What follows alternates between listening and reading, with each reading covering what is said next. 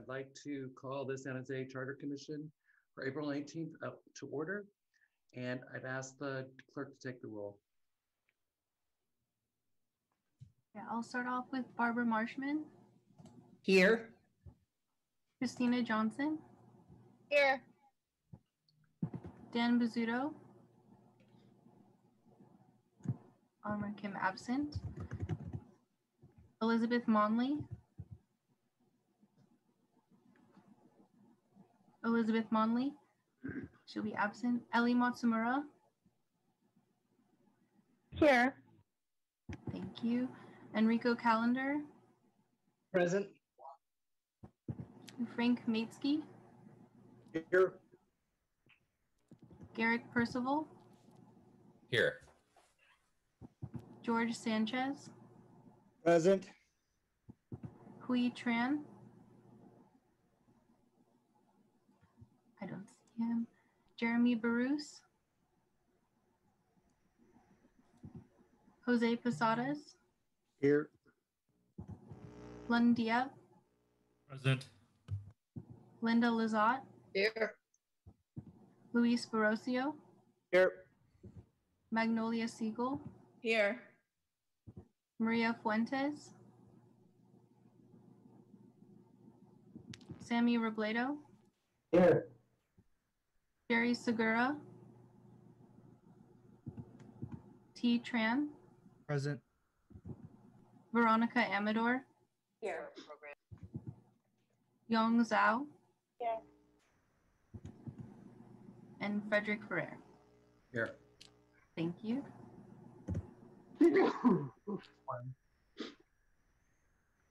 Megan, do we have quorum? Oh, yeah, sorry. We have a quorum. Thank you. All right.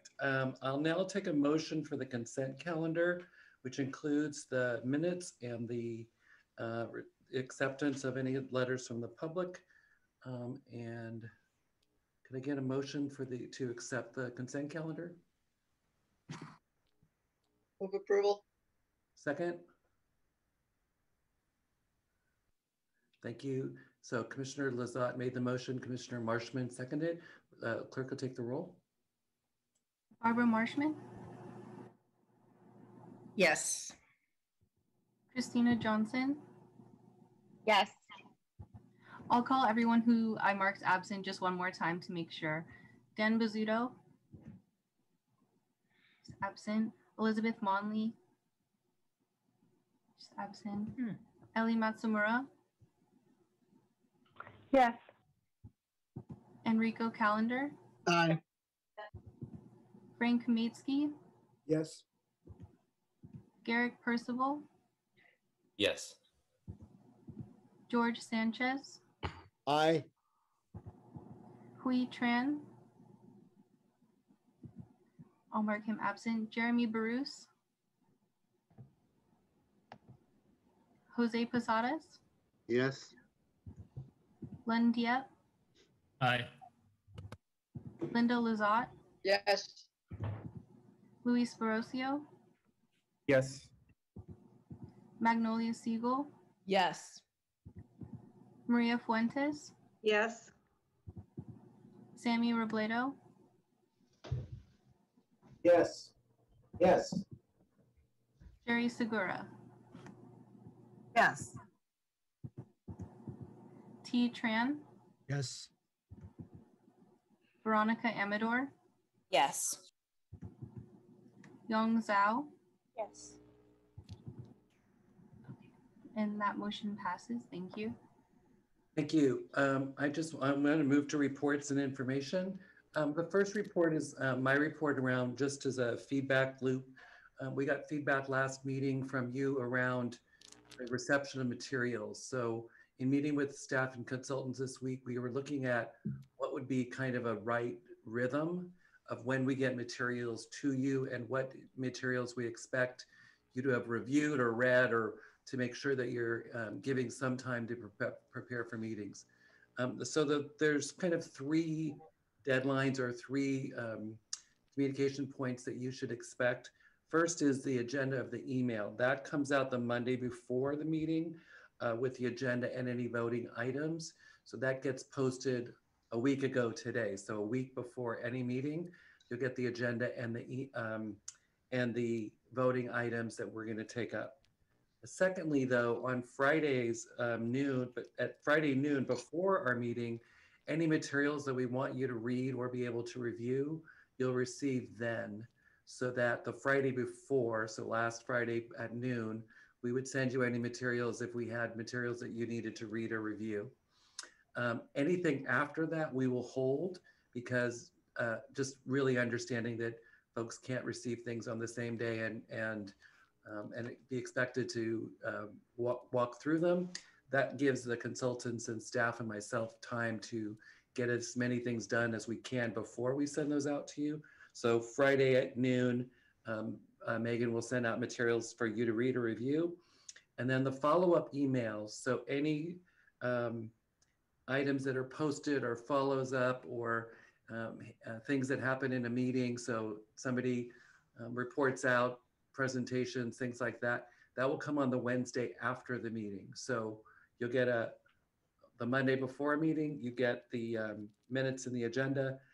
I'm sorry, the agenda and the items for voting. The Friday afternoon before, you'll get reading materials, and then the email follow-up on Wednesday after the meeting is any posted items and follow-up. So I'm hoping that that helps folks to get a clarity around when you're getting things and what you expect. Now, the part that's different for any of these is letters from the public, and you will get those when we get them. Megan will send them out. So for example, there was one today that she received, but again, that's just a matter of reception. So, and we don't have any, the public can send notes to the commission anytime. We'll batch them and put them in as well. So thank you for that request for clarity. I hope that helps. And thank you, Mr. Chair. yeah, definitely. And I appreciate the staff and consultants working with us to try to make those deadlines work for us. Okay, second item is the report from the clerk. Chair, excuse me one second. Were you going to speak to the official commission emails? I can. I thought that the clerk was going to do that. Okay, great. If she doesn't, I will. Perfect, thanks. Tony? Is Tony on? Yeah, I just want to get my video going. So official, you have two emails. You have your personal email, you have official commission emails. If you haven't signed into your official commission email, you need to work with us, because we're required to send you our notices through the official city email for PRA purposes. A lot of times though, we may send it to both of your emails, so you're official, just to make sure you see it, but we're really supposed to only be using your official city email. That's so if you leave and there's a PRA, like next year there's a PRA for emails, we have access to it. If we just use your personal, then we may have to have you go through your personal emails to look for things, and we want to avoid that. The other thing I want to talk about is the live transcript. So I've enabled the closed captioning live transcript. So this is through Zoom. It's not our own third party person, and it's not a live person captioning. It's the Zoom software itself. So members of the public will get captioning via YouTube, but if they're signed into Zoom, they can go down to the bottom and enable that live transcript. And you guys can enable it. I've got it going right now. You can drag it around too. You can put it at the top of your screen, the bottom of your screen, the side, it is movable. You can also view the full transcript during the meeting off to the side as well. So if you have a hard time hearing who's speaking, it's kind of nice to have the full, and I'm pointing as if you can see my screen. If you enable the full transcript, it'll show up on the side of your screen and it'll say who's speaking. So if you heard a voice, but you don't wait, who said that? I can't tell because there's so many pictures. The full transcript will say who's speaking. And so we really like it, and it's exciting. Oh, and your item is agendized for the next council meeting on April 27th. We'll probably talk about it under the work plan, but usually during the city clerk report if you have anything going before council, I'll just announce the date under this report. So I just want to stay consistent with that. Thank you. Commissioner Motley, you had your hand up? You're on mute, Commissioner Motley.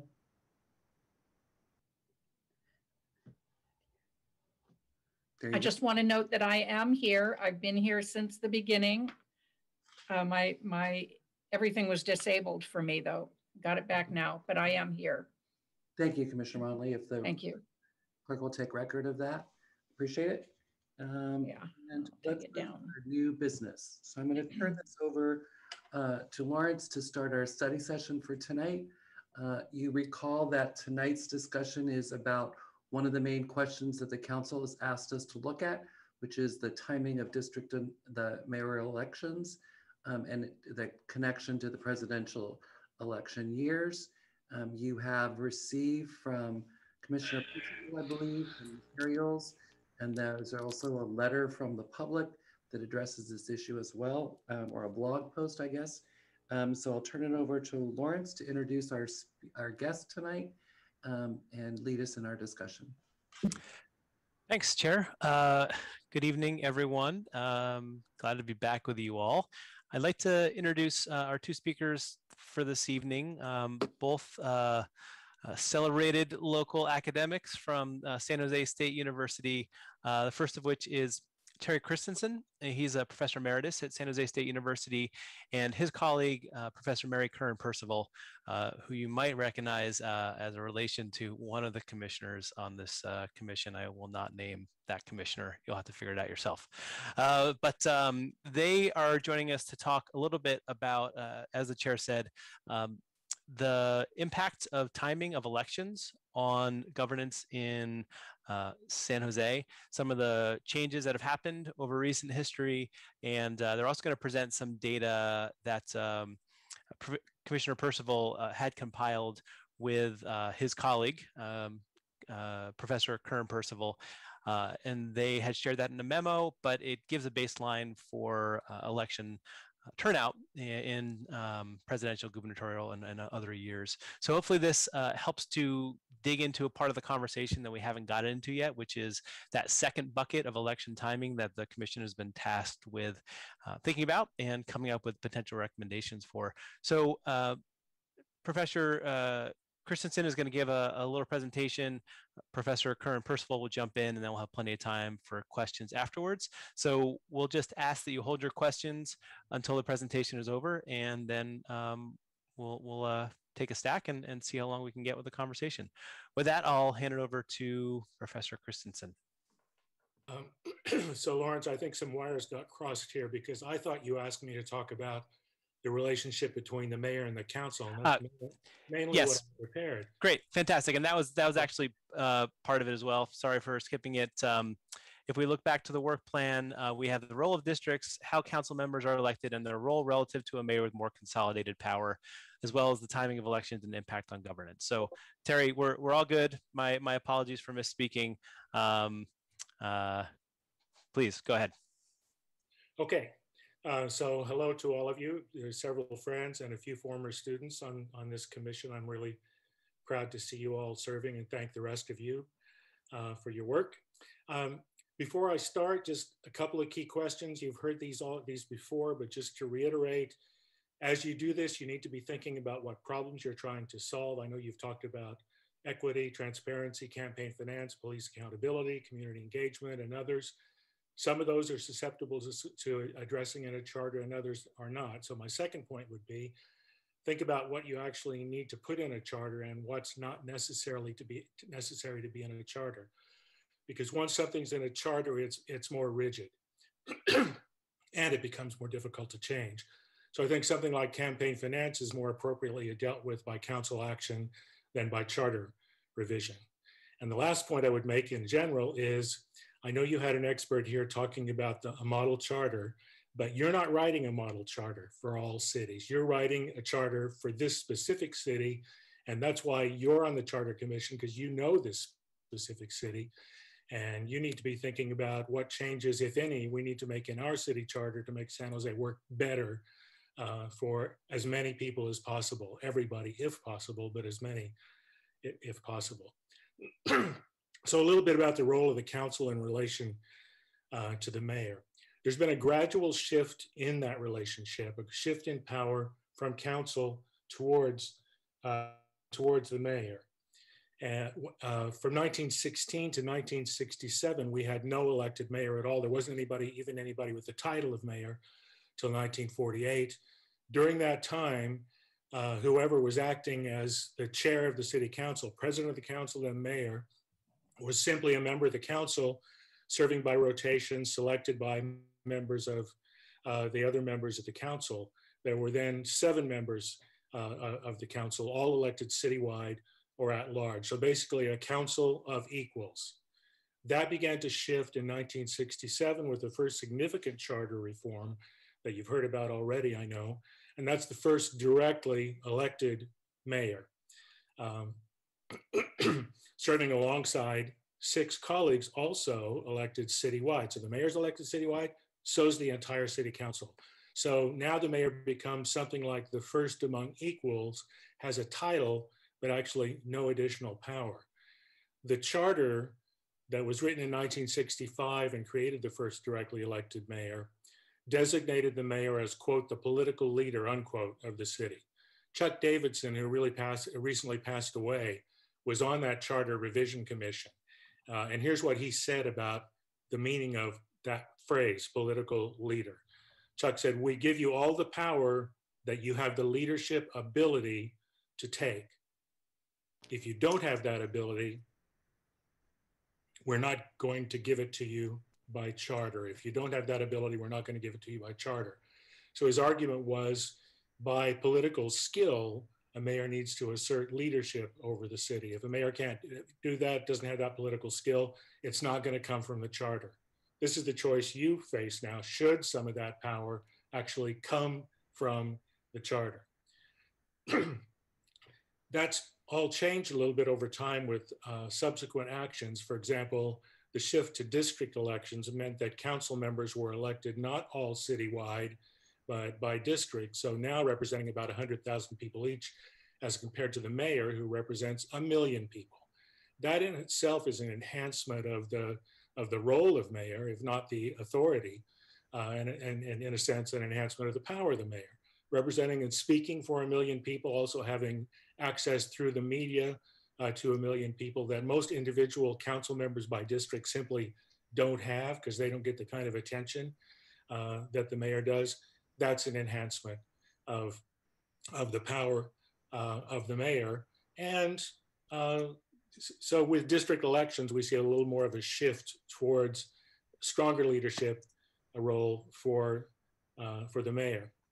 Around this time also, Mayor Janet Gray Hayes took a couple of powers for the mayor that aren't in the charter, and they were nominating the vice mayor and naming members of council committees. That's changed over time. Both of those go to the full council now, but the mayor still initiates that. That's a little bit extra power because the mayor can reward and encourage some close allies, or can help win over allies with council appointments, or maybe with an appointment to be vice mayor. Small thing, and not in the charter, but a little bit of an enhancement of the power of the mayor. And then in 1986 was Measure J, which you've heard about before, and that gave the mayor the role of proposing the budget, nominating the city manager subject to council approval, overseeing the Office of Public Information, a very important visibility access for the mayor, and with the council approving manager appointees to department heads. So gradual increases in the power of the mayor, but mostly informal. And mostly it's from public focus on the mayor. The public, as Ron Gonzalez has told you, other mayors will tell you, the public assumes the mayor has power because the mayor's the mayor. And they don't know the details that you know now, if you didn't already, I'm sure you did, as Charter Revision Commission member. So there's the assumption of power. That in itself is a power. If people think you have power, you kind of do have power. Unfortunately for mayors who want to have power, council members don't always agree with that public perception. So council members are a little more reluctant to cede power to the mayor, but it is a factor. So basically, We've had an evolving system, gradually increasing and enhancing the power and the role of the mayor. And contrary to what my friend from North Carolina said, and I'm an alumnus of the same program she is in, San Jose is a hybrid form of government. It's not pure council manager. It's just not. It's a hybrid because the role of the mayor has evolved and expanded. And actually, most council managers systems don't even elect their council by district. So in that sense, we're a bit of a hybrid, and we were ahead of the curve of other cities making those changes. San Jose is over 1 million population now. We're the 11th largest city in the United States. Austin just grew beyond us. And as cities grow larger and become more diverse, the politics of those cities tend to become more complex. Divisions increase, factions emerge, conflict becomes more common. Think of San Francisco, think of Chicago, think of Los Angeles, think of New York. We have factions and we have conflict in San Jose, but it's nothing like as rigid or as powerful as the kind of factions and conflicts that are commonly seen in these other large cities. We're maybe evolving in that direction, but we're not there as yet.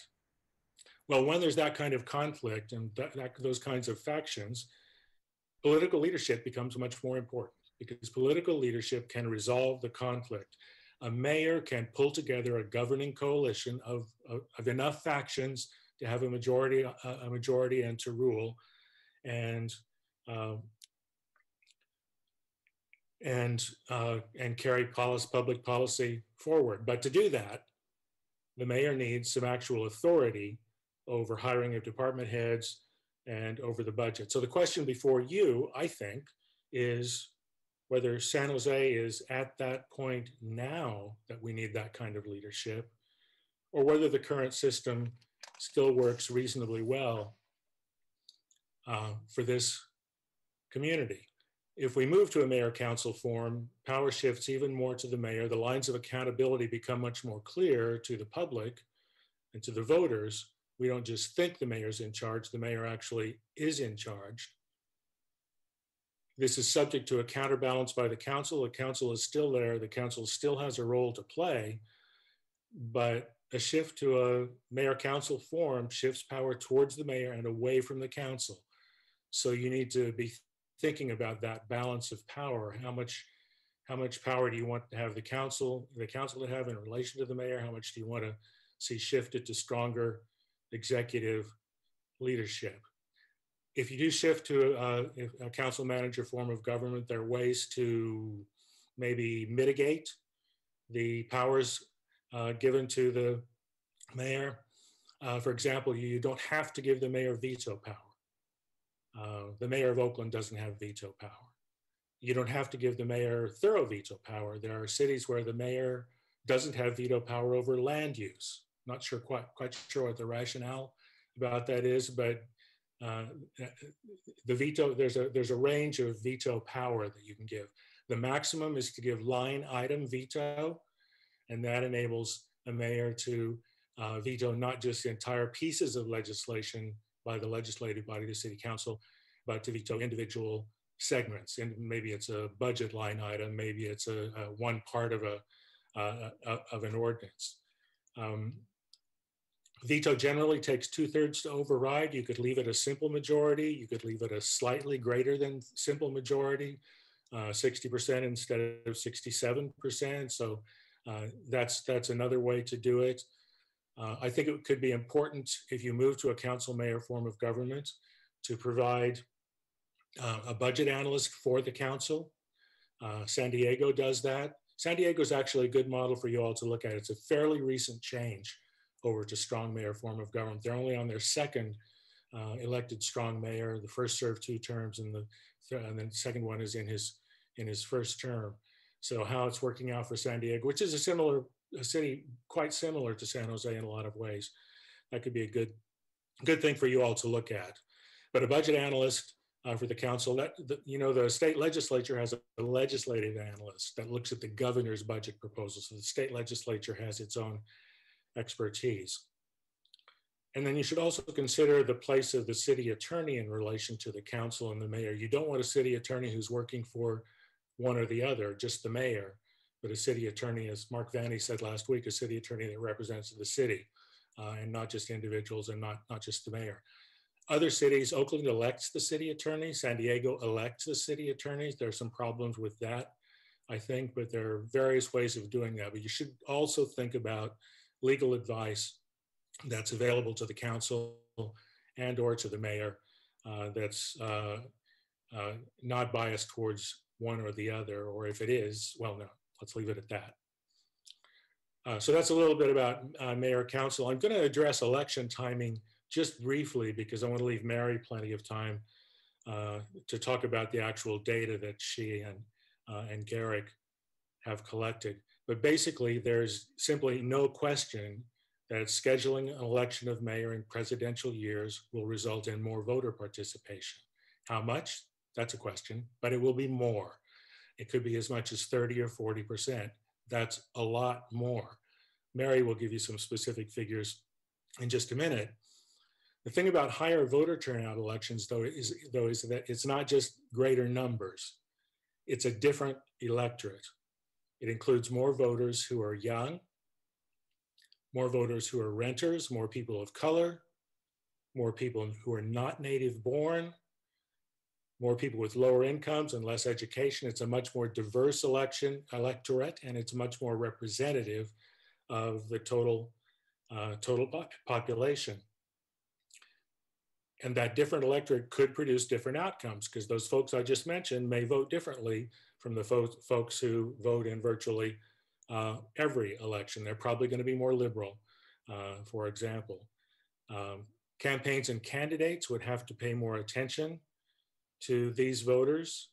A lot of campaigns, most campaigns, don't pay a lot of attention to infrequent voters because they have limited funds to invest. They're going to send it to people like probably all of us on this Zoom screen right now who are regular, reliable voters who they know are going to vote. And most campaigns don't have the resources to reach out beyond that to the less reliable voters. And if those voters aren't reached out to, of course, it's even less likely that they'll vote. So campaigns sometimes, most of the time, reinforce the turnout phenomenon amongst the groups of people I just talked about. If those people are participating, though, maybe elected officials would talk about rent control in a different way if more renters are voting. Maybe they would talk about climate change in a different way, take it more seriously if more young people were voting, since that's such an important issue to young people. So it can change what campaigns do, what campaigns talk about, and ultimately what elected officials do. That's with more people voting and a more representative electorate. I'm going to stop there and let Mary give you her data, and then we'll have a chance to talk more with questions, I think. Thank you. Thank you, Terry. Lawrence, do you have the ability to share your screen with the memo with the table? Yeah, I can. And let me pull that up. If you could That just, would be yeah. really helpful. I know you all have the memo, but if we're all looking at it at the same time, that would be really helpful. Okay. Just give me a moment. Sure, and I could just get started right away. Just in context, the data that Garrick and I put together, we are comparing the turnout in the mayoral races, in the mayoral elections. So these are held in gubernatorial years, as Terry mentioned, to a citywide election in a presidential year. So what is turnout in a citywide race? So we're not comparing it to district races. Thank you very much. So we are comparing it to a citywide race. So as you can see, this the table, so 2020, this first, the total votes, 391,371 votes. The race here, this is Measure G. This was the expansion of the Independent Police Auditor Oversight Authority. So this is a race that everyone in the city had the opportunity to participate in. The reason we're comparing the mayoral elections to the citywide measures is because it's essentially apples to apples, citywide races. And so 73.8%. And I'll elaborate a little bit on what we estimate turnout would be if we change the timing of election, because that's the question that the commissioners are looking at. Can we estimate turnout would be if you change the timing of the mayoral election to presidential years? So in 2018, you have total votes cast for mayor, 159,323. So turnout 37.6%. And so you can compare these going down the way. So 2016, this is Measure G, the business tax. That's the citywide measure that we can compare. So again, 69.4%. We can compare that to the 2014 mayoral race, which turnout was 43.4%. And then going down, comparing these citywide races to mayoral elections. And you can see in presidential years, citywide elections, a citywide election turnout is in many cases substantially higher. So one of the things that Garrick and I also did was we actually averaged, let me grab my notes here really fast. We actually averaged the differences between the presidential years and the corresponding mayoral years. And then we added those all up and then divided by the 4 election cycles. And we found that on average, it was an increase over these, between 2006 and 2020, an increase of about 28%. So, if you were to use this as a measure of what we could expect voter turnout to be, the increase in voter turnout, if you were to change the timing of the mayoral elections to presidential years using current numbers, so current registration numbers, which are about, let me double check, 500, I believe it's about 529,000, you can expect a pretty substantial increase. You can expect somewhere between 148 and 169,000 additional voters for mayor, additional votes for mayor. So somewhere between 28 and 33%. That's a pretty substantial increase. And as Terry mentioned, it's not just numbers, it's the diversity of this electorate. You wouldn't just have more voters, you would have younger voters, you would have more voters of color, you would have more voters who have lower levels of income. And so the mayor would be elected by a more diverse electorate. And so this is the person who represents the entire city, the only person who, the council, as you know, they're elected by district. So this is a person who represents the entire 1 million person population. And so one would expect that policy might also be more representative. So I know that some of the questions that have been raised by very smart individuals, concerns about, would the mayoral election get drowned out by the presidential election?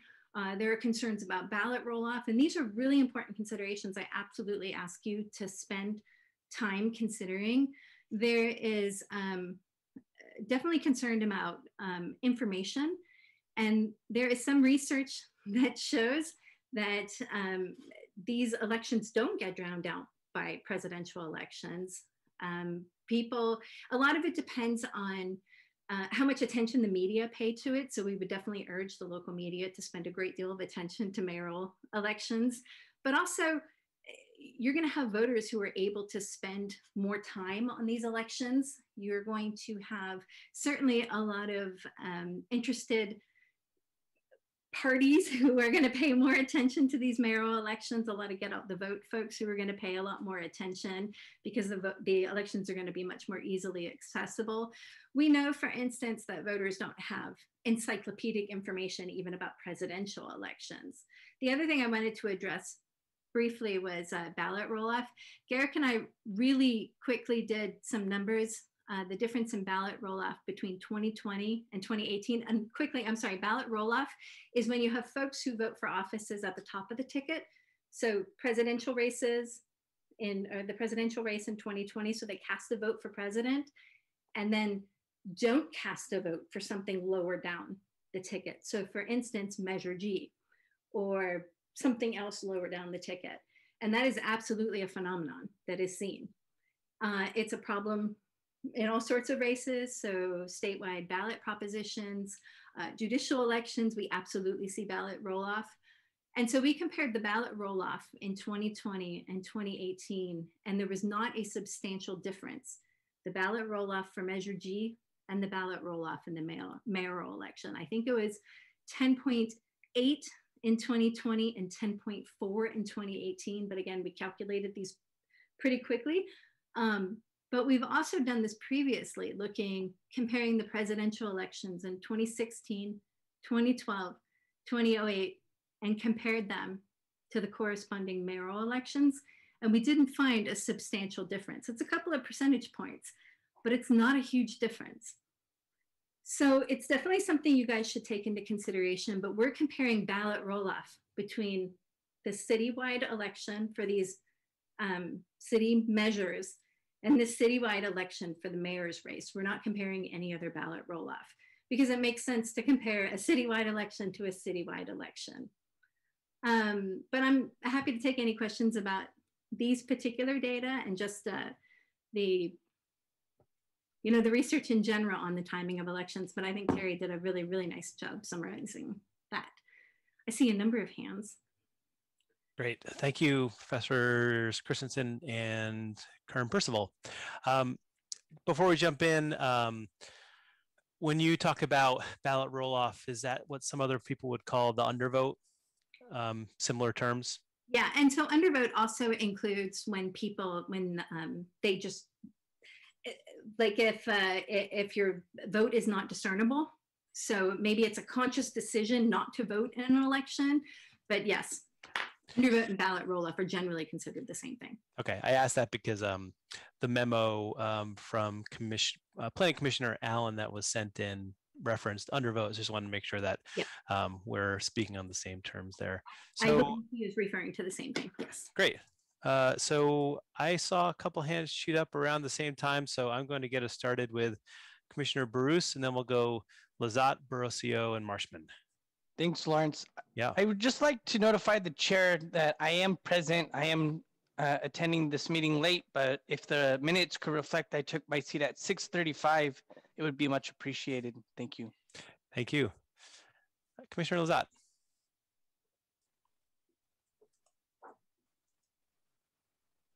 Thank you.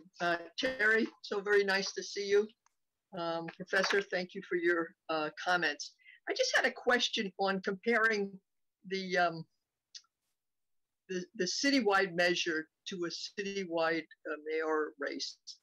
And I look at the citywide measure as being a one issue that people are only concerned about.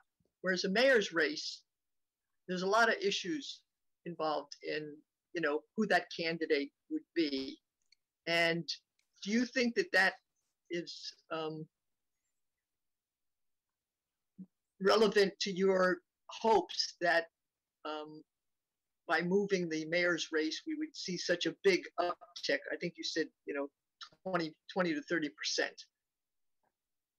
mean, I see more people being engaged in a one issue than trying to decipher between two people's varying views on something in the mayor's race.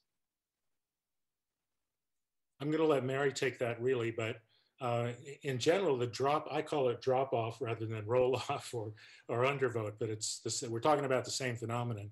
In general, the drop off is greater from candidates to ballot measures of a variety of sorts. So I think, of course, we can't compare these data because there are different election cycles and mayor's not on the ballot and so on. And actually, I don't think drop off is necessarily a bad thing. If people don't think they know enough to vote for something, that's fine, whether that's for mayor or on a ballot measure. So I'm slightly encouraged by those numbers, given that some folks in the League of Women Voters, for example, have argued that we'd have less informed voters if we make this shift. But let's go to Mary on this one.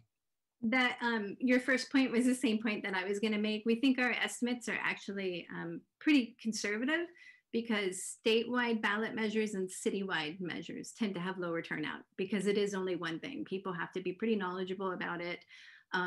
Voters tend to be less knowledgeable about these things. So comparing a mayor's race, mayor's races, city council races, these tend to have higher turnout because they deal with so many more issues and people are more knowledgeable about it and more engaged in it. Okay. Then why is there so much roll off in council races? You know, even in the district. I mean, that's people aren't engaged. Yeah, and that's absolutely true, and it's appalling and upsetting. But it's even more difficult for council members to cut through all the campaigning that's going on, whether it's statewide or presidential. It's a lower profile. It's a smaller number of people that the media that the campaigns are attempting to reach, and there's much less help from the media on that. Big decline in local coverage by media of virtually all sorts, except a little bit better online coverage. But council races are the ones that are covered the least. Mayor's races get covered more. Mayoral candidates are going to spend $3 to $5 million on campaigns, a lot of television advertising. City council, district council races, as you well know, having run two of them, just can't do that. You don't have the money and it's way too expensive for that. So council members, council candidates have to find other ways of getting through. Okay, I'm going to move us on to, thank you, Commissioner. Commissioner Brosio. Perfect, thank you. Thank you, professors, for your time and sharing your expertise and passions with us. It's very much appreciated. I have a question. Professor Christensen, you mentioned something, and I just would love a little bit more detail on it. You said as cities grow, you've observed that political leadership becomes more important.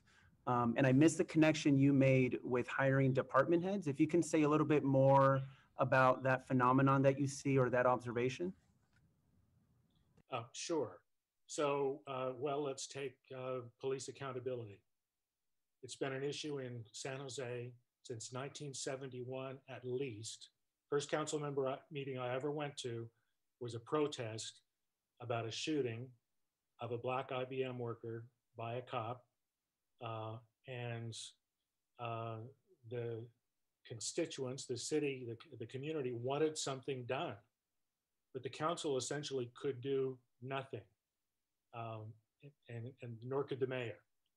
Mayors in those big cities can fire police chiefs. They can make things happen. They may still be constrained by union contracts that the police unions negotiate, but they have more authority to actually do something. And communities sometimes really want to see something move, see some heads roll. And you have seen quite a few police chiefs resign rather than be fired around the city, not in San Jose, but around the country, I meant. So it really is an accountability question. People expect the mayor to be able to do that. And then when the mayor can't, people are frustrated by that. And so are mayors who don't have that authority. Perfect, thank you. Thank you. So I got Commissioners Marshman, Dieppe, Fuentes, Tran, and Matsumura. Commissioner Marshman. Hi, Terry. I'm going to ask you for an opinion if you feel prepared to do it. If you don't, I'll understand. But you talked about cities reaching a point that they need to make some changes. And interestingly, Norberto Duenas, former city manager, implied in a visit at the last meeting that you know, he thought maybe San Jose could use some tweaking here. Do you feel we're at the point that we could not go to full, you know, San Francisco powerful mayor, but start to move the needle a little bit? And if so, if you'd like to talk about how much, I mean, it's, want to comment on that?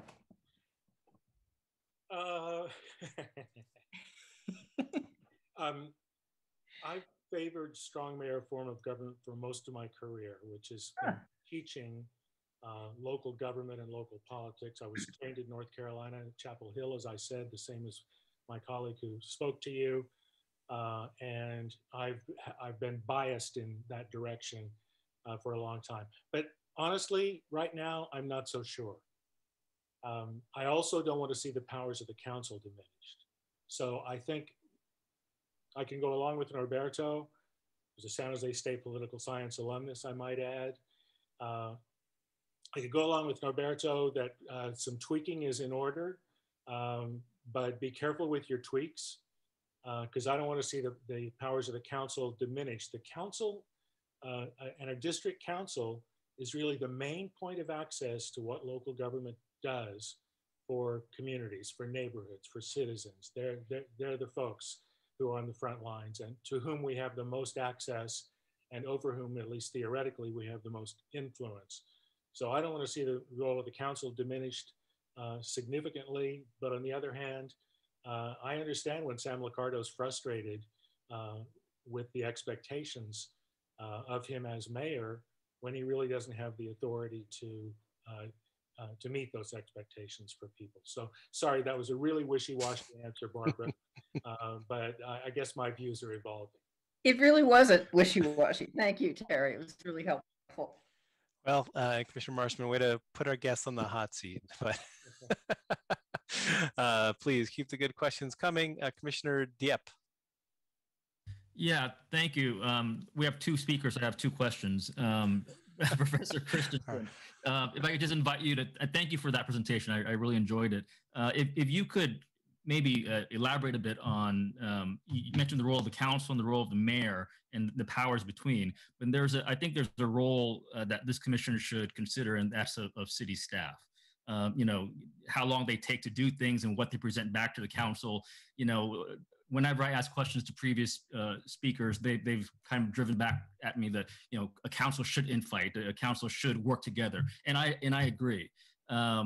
Consensus and you know, back and forth. But then there are the constraints of the Brown Act, where in a 12-hour meeting, you know, you can't really take 4 hours or 5 hours to hash out one particular policy item, because there's an agenda of 10 items. And, you know, you can press the button to speak, but I found that if I press the button to speak more than twice, I got dirty looks. So, you know, if you can't speak and deliberate outside of the public purview, and then you have the constraints of a 10, 12-hour council meeting to, you know, go in depth, it's really rare that you're going to get the elected leaders honing and crafting policy. We depend a lot on city staff and, you know, who controls the staff, the department heads, and all that. So if you could just pontificate on that. And for Professor, I'm sorry, I didn't catch your first part of your last name, but Percival, Curran Percival, if you could comment a bit on, I don't dispute, there's no disputing that the fact that turnout is higher in presidential year elections.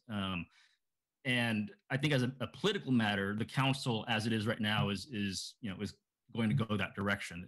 I think when I was on the council, we had that debate, and you know, the votes are there for that. But if we're going to discuss it as I guess a qualitative matter, I mean, I do have questions about the quality, the quote unquote quality of the votes. How informed are the votes? If you have 4 forms and you just kind of check down just XO, XO, XO, do we want to kind of inject this, I don't know what to call it, but there's this kind of people who really care about who they're voting for, and then there are people who have something in front of them and just kind of mark the ballot. We can talk about ballot roll-off, but I think in that environment where the power goes or the influence goes is to special interests, to, you know, editorial boards of papers, of unions, of chambers of commerce, of police, you know, groups who send out, you know, voter guides. And so if you're not informed about something, you might just say, okay, I'm a member of this group or that group and that affiliation, and I'm just going to look at this and just go down what is recommended. These are the endorsed candidates. And I don't know if that's good for democracy overall. I get that the turnout issue is important. You want a diverse electorate, but at the same time, I personally don't see what the what the constraint is on the electorate in a non-presidential year election. We're not. Thank you, Commissioner Gibb. I want to get to the answers of the questions. Sure. I encourage everybody to keep their questions short, and if our speakers could keep the answers succinct. We have a lot of other commissioners that have questions too. Want to make sure everyone gets their time. Thank you. Okay, so starting with Lun's first question about the council actually being able to assert authority. That's a huge challenge, and of course, Lundeep speaks with experience at doing that. I think council needs to look more at its own organization. There should not be 12-hour meetings. The council is going to have to start meeting more than one day a week. I think the committee structure can be strengthened, and that's important. I think the staffing for council members can be strengthened, and that's important, as giving council backup. Council members write memos. You can write more memos. I know the Brown Act keeps you from talking to each other, but I know there are also a bunch of memo writers on the council. So that's another way to do it. So I think that it really is up to the council to figure out ways that they can be more effective at asserting their views. And I get what you're saying about those long meetings and the frustration of trying to make a point when everybody's already fed up with hearing points from the other 9 council members. So I think that's really a matter of council organization, council staffing, support for council. I mentioned a legislative analyst to help the council with budget process. Those kinds of things could be helpful. Thank you. Go ahead. Thank you for your question. It's a good point. So we're concerned about if voters aren't turning out in the mayoral race when it's held in the gubernatorial election, and we want to increase turnout, what's the quality of the vote, essentially, if they weren't already turning out previously? So we don't really have knowledge tests. We don't really have any tests in elections to make sure voters, quote, know enough to vote. We don't do that. We stopped doing that a long time ago. 1965 Civil Rights Act, we stopped doing stuff like literacy tests. Ideally, we want folks to be very knowledgeable about civics and government, but busy voters don't have time to have encyclopedic information about elections. There's all sorts of ways that rational voters make really good decisions. I've got I have several books written by professors that I had actually at UCSD who have done a lot of studies showing that there are endorsements, or newspaper endorsements, interest group endorsements, all sorts of other things that help. They serve as what we call information shortcuts that substitute for larger amounts of information. Ideally, we would want the media to help increase the amount of civic information that people have, especially nowadays. But we're pretty confident that voters can make good choices. And I don't mean good like in some normative way, but good like matching their own political interests without being super knowledgeable, like super encyclopedic knowledgeable. So the other thing is yeah, turnout would be higher. We're pretty confident that these voters could still make rational decisions. The other thing I was going to mention too is that we're going to have turnout that's higher, and we're going to have these presidential elections that are going to get people pretty excited about elections, and that's going to get people pretty excited about the mayoral election as well. So you're going to have a lot of groups that are going to get involved in local elections, stimulate people's interests in local elections. And that's a really good thing, given how much is tied to local elections. I always encourage my students, please vote in the local elections. There's so much that affects you on a daily basis, like public safety and planning and land use. We really want you guys to get involved in this and not just focus on the state elections and the presidential elections. But I think it's a thing you guys absolutely have to consider. Thank you. So I have Commissioners Fuentes, Tran, Matsumura, Sanchez, Siegel, and then Marshman again. So Commissioner Fuentes. Oh, okay. Thank you. Thank you. Welcome, Mary and Terry. Thank you for being here with us tonight. And Mary, your data is excellent. It was very helpful to understand the impact of the the presidential versus the other cycle on turnout on turnout. So my question is back to the, Terry, to the question of a strong mayor. And you know, part of what I think that is our charge is to really be looking out for democracy. That's one of the things that I learned from other speakers who talked about past charter reviews and being concerned with that, and wanting to have a more democratic city was the reason that we got one of the reasons that we have the district elections. So thinking, and also I like the quote that you said about from Chuck Davidson, where a mayor is as strong as his political skills. So just because any mayor feels that frustrated or can't do what they want to do doesn't necessarily mean that we need to change the charter. It could mean that the person needs to, you know, be stronger politically. They can, you know, develop those skills if they don't have them.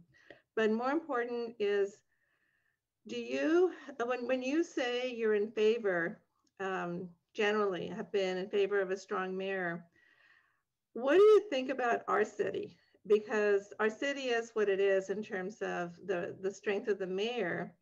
And we have a very strong and I would say robust district council member seats. And our communities benefit from that. So in other cities where it seems that a strong mayor is more advantageous, do they have district elections, and how does it work? Is my question clear? What I'm trying to? Oh yeah, yes, I think so. Yes, all of those cities have district elections. Okay. All of them have district elections. Okay. Some of them have much larger city councils that are like New York, Chicago. I think New York's 90, Chicago's 50, LA's 15. Well, a larger city council provides more direct representation for more people. And those larger councils are organized more like legislative bodies, like a state legislature or like a federal legislature, with stronger committees, different leadership structure, and so on. So it's different in those large cities. But I think Chicago and New York are outliers with the total number of council members. But they're all elected by district. San Francisco elected by district. They chose that before we did in San Jose. Then you may remember, Maria, they changed their minds. The voters changed their minds and went back to at-large district election, and then changed their minds again. So they've had district elections just a little bit less long than we have. I think thinking about the role of the mayor, you know, democracy is about accountability too. And how do you hold somebody accountable for something they don't have the authority to do? So if you're really unhappy with the mayor's action on police accountability, how do you hold him accountable? He can't actually do anything except what you said a few minutes ago, quoting Chuck Davidson, provide a leadership role in the city council to move the council as a whole in a certain direction. Firing a police chief is a very tough thing to do for a legislative body. They have to persuade the city manager to do it, but that's possible. All right, thank you. Commissioner Tran.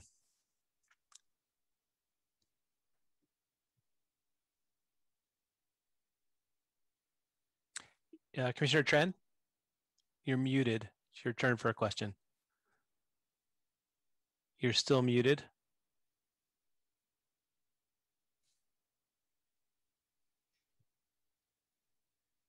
Okay, I'm going to come back to you. Commissioner Matsumura. Thank you. A couple of items. One, just quickly, sort of on the concern that the votes in presidential election years, which we've established, the voters who are turning out there and not in gubernatorial years, are predominantly people of color, low income, younger voters. To refer to those as lower quality votes, to say there's a qualitative difference or that they're less informed, is essentially saying that those voters have lower quality opinions or are less informed. Now, I don't want to say that's what Commissioner Yep was saying, because I think he's just reflecting back an argument that has been made. But I do want to just quickly make that point, because that's a very concerning argument for me, and I hope we'll all be keeping that in mind if that argument comes up again, that it raises major equity concerns, which we've committed to as a commission. Understood, but I would appreciate you. if you could keep it to questions, because I want to make sure Yep. I want to So held everyone accountable to the same non-proselytizing standard. So if you have a question, love to hear that. Thank you. Yeah, so thank you to the presenters, both for really helpful presentations. And I did have a follow-up on the mayor council. So Terry, you had talked about, okay, you hit a point where you need stronger political leadership. So I'm wondering if you can drill down for us sort of what are the indicators of the type of dysfunction that you would say we need stronger political leadership versus other kinds of solutions. And then, you were careful to say political leadership, and that you've been talking about powers of the mayor versus powers of the council. So indicators of need for stronger political leadership and indicators that you need a stronger mayor versus a council, for example, that's able to fire the police chief. Because I can only think of, if you have a decision that needs to be made in less than 24 hours, then perhaps you're looking to a mayor versus council. But what else would help us assess needing a stronger mayor versus stronger council? Well, the main indicators are something like political deadlock, where agreement just can't be reached, where issues fester and fester and fester indefinitely because agreement can't be reached, because there's deep factionalism on the city council, because there's a mayor who, for whatever reason, can't pull the votes together and can't take action with mayoral authority. So we're not there yet, fortunately. Some people think we're getting closer to that, but we're not there in San Jose, where there's considerable deadlock in action. But that's what you should be looking for, and that's what tends to evolve as big cities grow and become more diverse, and the diversity gets expressed as factions in politics, and the factions get into conflict, and the result is deadlock. Executive authority can cut through that. Skillful council organizing can cut through that. But it's particularly at that point that stronger leadership, I think, in the form of an empowered mayor is necessary when you get to that point. All right, thank you. So I've got Commissioners Tran, Sanchez, Commissioner Bruce, I saw your hand up earlier and now it's back up again, so I'm going to insert you there, and then Siegel and Meitsky. So Commissioner Tran.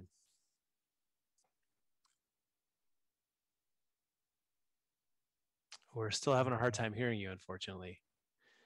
If you want to respond to Megan via email, we can take a question that way. Happy to do that. Or if you can, I'll keep coming back to you if you get your audio worked out. Fortunately, I don't have a chat, so can't take it that way. Commissioner Sanchez. Yes, thank you to both of you for the information that you brought us this evening. And this is a question for Professor Christensen. You had mentioned earlier in your remarks regarding San Diego having gone to a strong mayor type of governance. And I was going to ask you, do we know, I know it's early on, what, 2 years ago that they've changed. Do you see or do you know of any advantages that have come about or situations where that's helped the city of San Diego being as large as they are in terms of moving in that direction versus what they had before? I haven't followed it closely enough to say, George. Sorry. Okay. That's okay.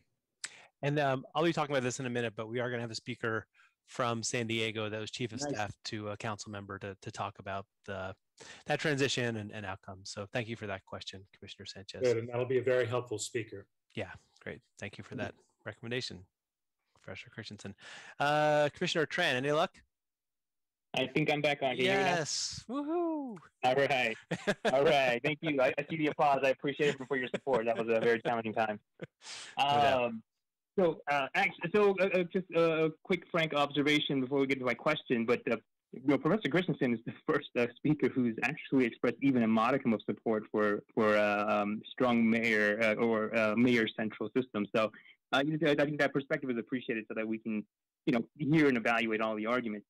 To Professor Kern Percival, the data that you presented was quite helpful, but I'm also curious to see about how what turnout was like for the citywide propositions on the years with mayoral elections, because I'm curious to find out if voter turnout was just lower overall, or if there was or a higher rate of undervoting, or I guess drop off, whatever term is used here in presidential years.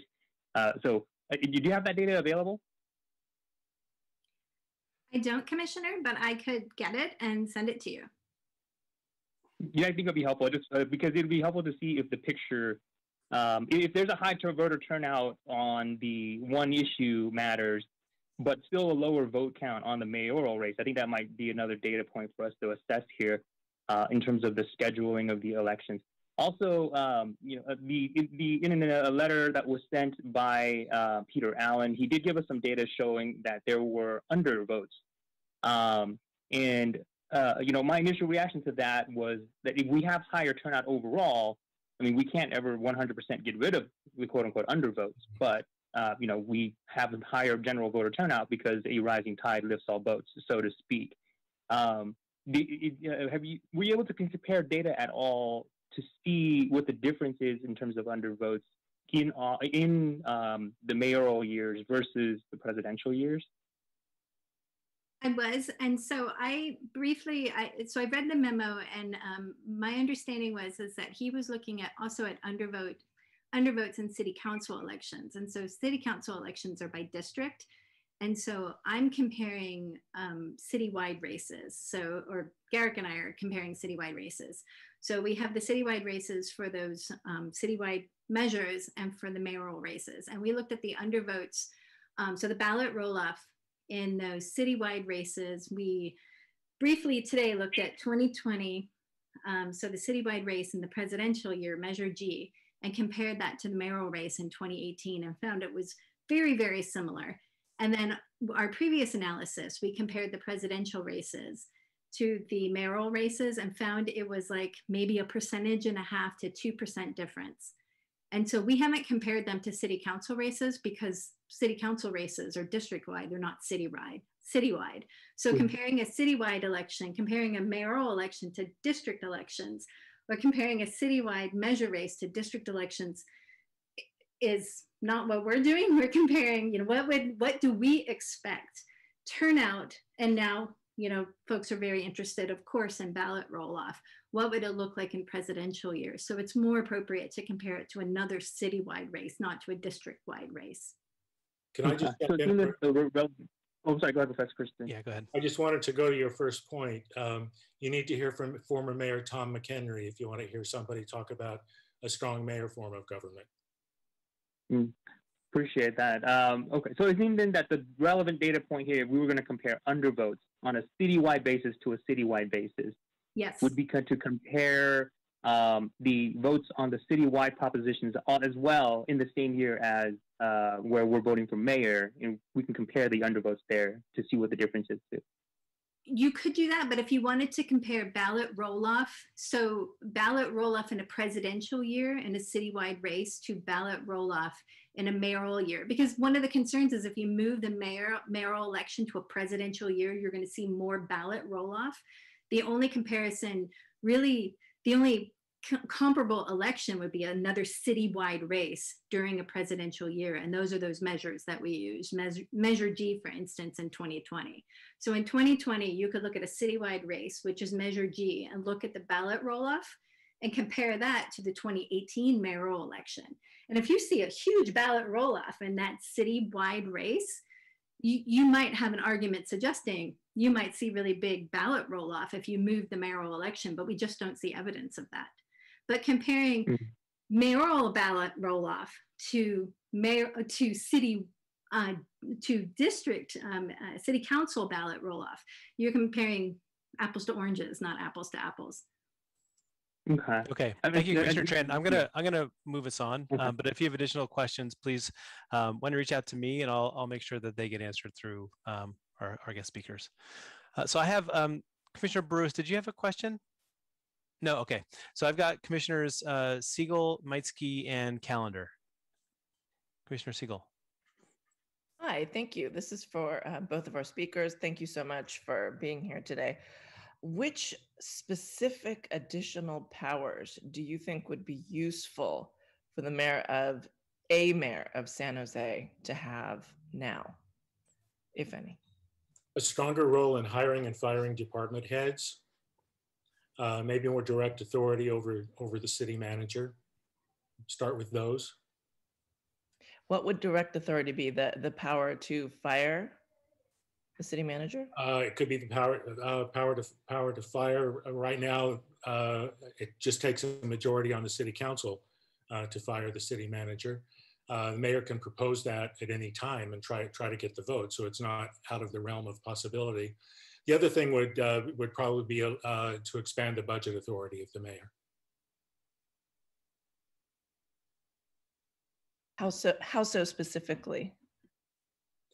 Right now, the mayor provides the broad guidelines with the mayor's budget statement. The council has to agree to support that. Then it goes to the city then it goes to the city manager to work out the details. The mayor's office of budget, the mayor's budget analyst, that office could be expanded to play a greater role and go into more detail on how the budget is put into effect.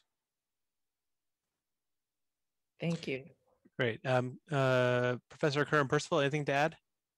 Oh, I was going to defer to our local politics expert. I have nothing. Okay. Great. We have Commissioner Meitsky, Calendar, and then Amador. Commissioner Meitsky. Yes, thank you both for your presentations. It actually changed my mind quite a bit from where I was. I have a question for Professor Christensen, actually. You may have already answered it with some of the other questions. But right now, this commission is set up to really look at should the mayor's powers be expanded. It's not really set up to say, should they be reduced and push it back more towards the council. And I was wondering, a couple of reasons why we might want to do that. One, just for due diligence, that we should be looking at all the options available here. But also, if we go back to a pure council manager form, if I get that right, it might help us lead us to what kind of leadership really is needed in terms of citywide leadership for our community. And I heard you talk about in the last speaker, you talked about what you think should be happened, but you didn't say why. Why is that level of leadership needed? So I guess my question really is, what do you think of that approach of looking at, hey, let's push it all back to the city manager to help us kind of get a feel for this? Or is that just too far out in left field for us to look at? Well, it's in left field, but it's a pretty interesting question that actually I think could strengthen your interest in expanding the powers of the mayor to look at what it would be like to even further reduce the power and authority of the mayor if there's no budget role whatsoever. If you take away the budget and public information officer of the mayor, what happens then? Then is it harder to get consensus on the council? I think the answer would be yes. But I think it's a perfectly valid way to look at the changes that may or may not be needed. Interesting. Thank you. Yeah, appreciate that perspective. Commissioner Calendar. All right. Good evening, Professor Percival and Professor Christensen. Definitely was very enlightening to hear from you. Good to see you, Professor Christensen. I haven't seen you in quite some time. Professor Christensen, you mentioned something. You said there was 2 elected city attorneys, and you alluded to there may be some concerns or some problems with having directly elected city attorneys. So I wanted to hear, one, the first part of my question is why did you believe that's problematic? And then 2, I would like you to look into your political science crystal ball and tell me, what do you believe would happen if we had other department heads that were elected, such as the police chief or even the police auditor? Okay, so what I hear, what I've heard from Oakland, what I've heard from San Diego, and when you talk to the former chief executive for the previous mayor of San Diego, she'll fill you in on what it's like working with the city attorney. That does add an independently elected city attorney adds conflict by virtue of the fact that that's a citywide elected official, just like the mayor, but not like the district city council members. So it's much more powerful than the council members because of a larger constituency, a larger electorate. And I'm not an enthusiast of electing department heads simply because actually running a department, it's different from being a mayor and being a political leader. Actually running a department requires some expertise in what the department does.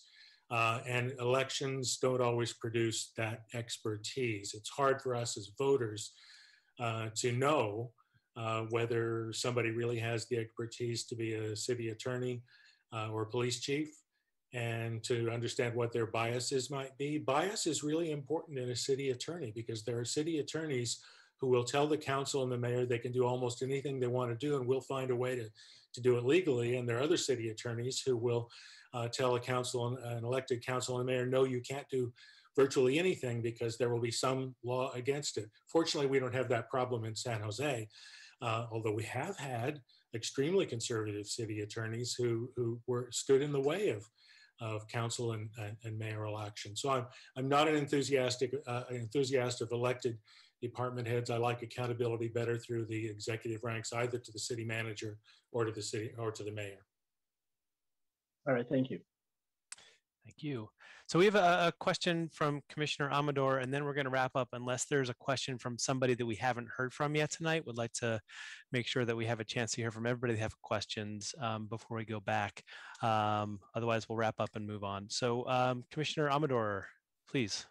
Yes, and this is towards the data that was shown. I just want to know more if there is data available that shows a little bit more on the districts, because I know that we saw an increase when we put it with a presidential election, but is there some data that tells us, because we know that some districts do carry more communities of color and more low-income communities, renters, is there data that represents that those districts did also have a higher turnout when it came to that? So higher turnout for the citywide measure by district? Yes. I don't have that, but I can contact the Register of Voters to see if I can get that. And it may actually be by precinct, but I can definitely look at that. Yeah, that would be great. Thank you. Thank you. Thank you, Commissioner Amador. Commissioner Posadas. Hi, good evening. So I see our role as commissioners as really balancing the interests of both the mayor, the city council, as well as the city manager. So my question is, if strengthening the role of the mayor results in a weakening of the role of the city manager, could you foresee the possible unintended consequences of either city administration or individual department head becoming more political as a way to respond better to the stronger mayor than they currently do to the city manager? And would that be a probably good thing or a bad thing? Your thoughts on that?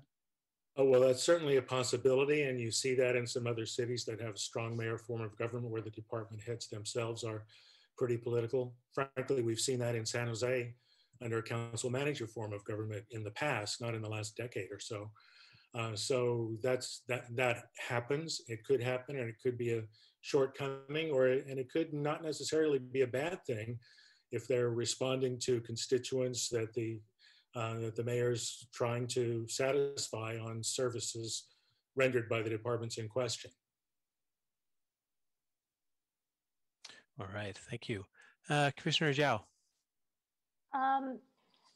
My question is to Professor Percival, and thanks for the analysis. I learned a lot from it. So I just, while I'm listening, I did a very quick check on the election results. So I compared the district results for the district council election and on the same year. So each district turnouts are actually very different. It could be for a various reasons, but overall, I think the election, the president election year, the overall results could be higher. But my question is, during the presidential election, because the heated the election, it results everything, the voter reach out cost to be a lot higher.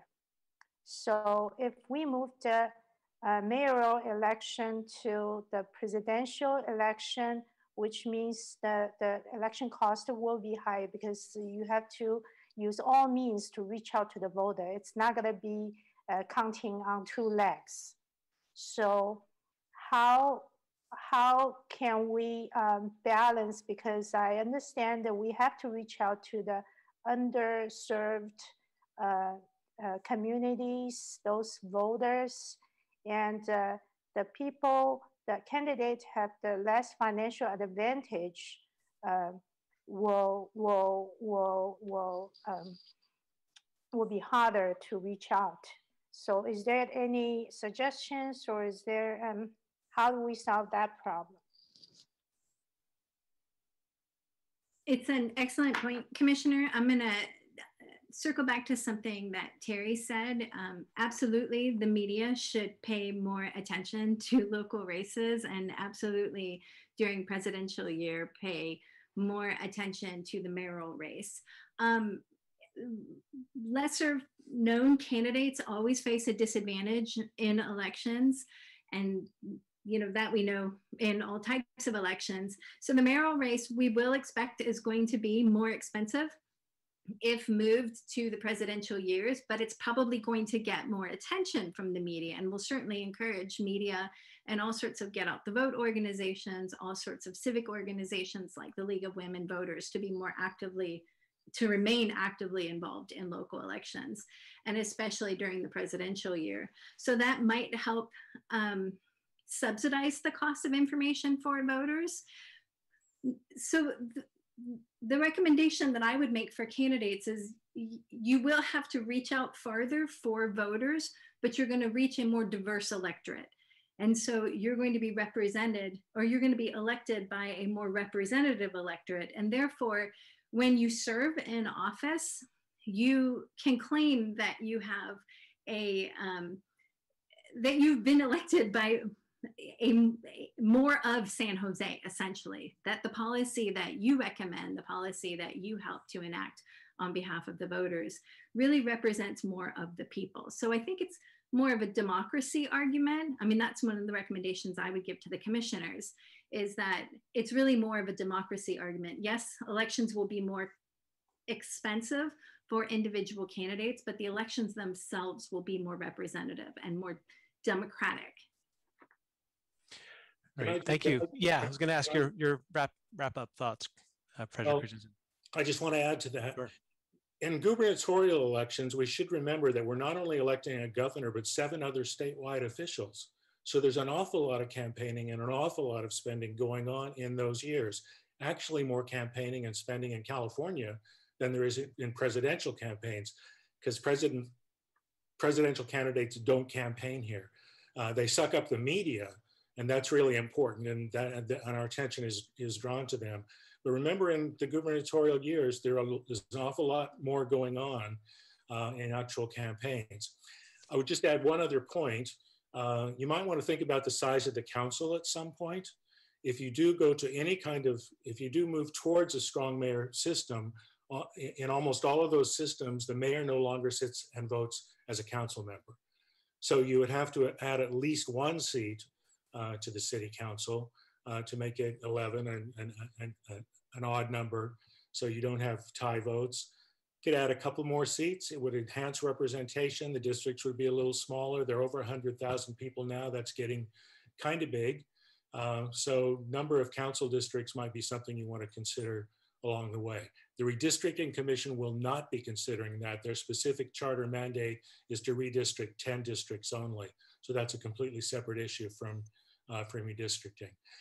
And with that, I'll conclude and thank you all for your service. I will continue watching and listening to what goes on with the commission, and I'm happy to answer questions separately from events like this. So thank you all. Great. Thank you, Professor Christensen. Thank you, Professor Kern Percival. And I also want to thank Commissioner Percival, who helped behind the scenes put this data together. And we felt it best to have Professor Kern Percival present, but you know, his efforts I don't want to go unthanked. So hope to be in touch with you both again. If there's questions, we'll forward them your way. And thank you all for the great questions. I think this was a really helpful session. I'm going to turn it back to the chair. Thank you, Professor Christensen and Professor Kern Percival. We really appreciate you being with us tonight. I will now call for comments from the public. And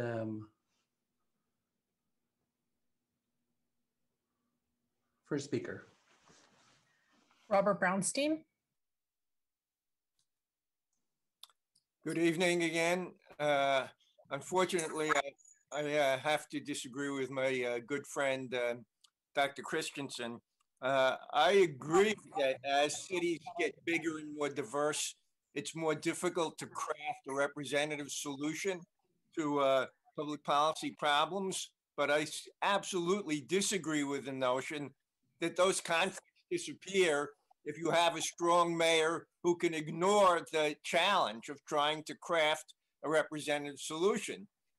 What you often get when you have that kind of unwillingness to do the work to craft a representative solution is things like you see in San Francisco and Oakland, which is ballot box budgeting, which is the people who can't get listened to by the mayor go to the ballot box and have the voters do the budgeting for the city. And if you want to see incredible messes in terms of how public finance is done at a local jurisdiction, check that out. Everybody can find an attractive proposal to put on the ballot and pull parts of the budget to be used to fund that because the mayors were unwilling or unable to do the work to come up with consensus solutions.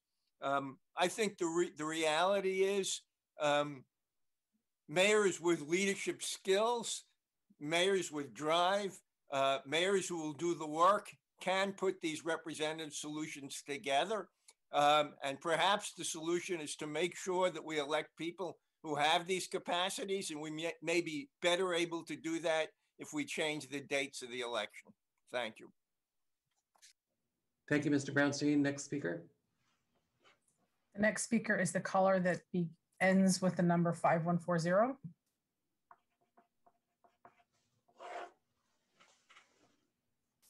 Speaker 40. Thank you. Hello, can you hear me? Yes.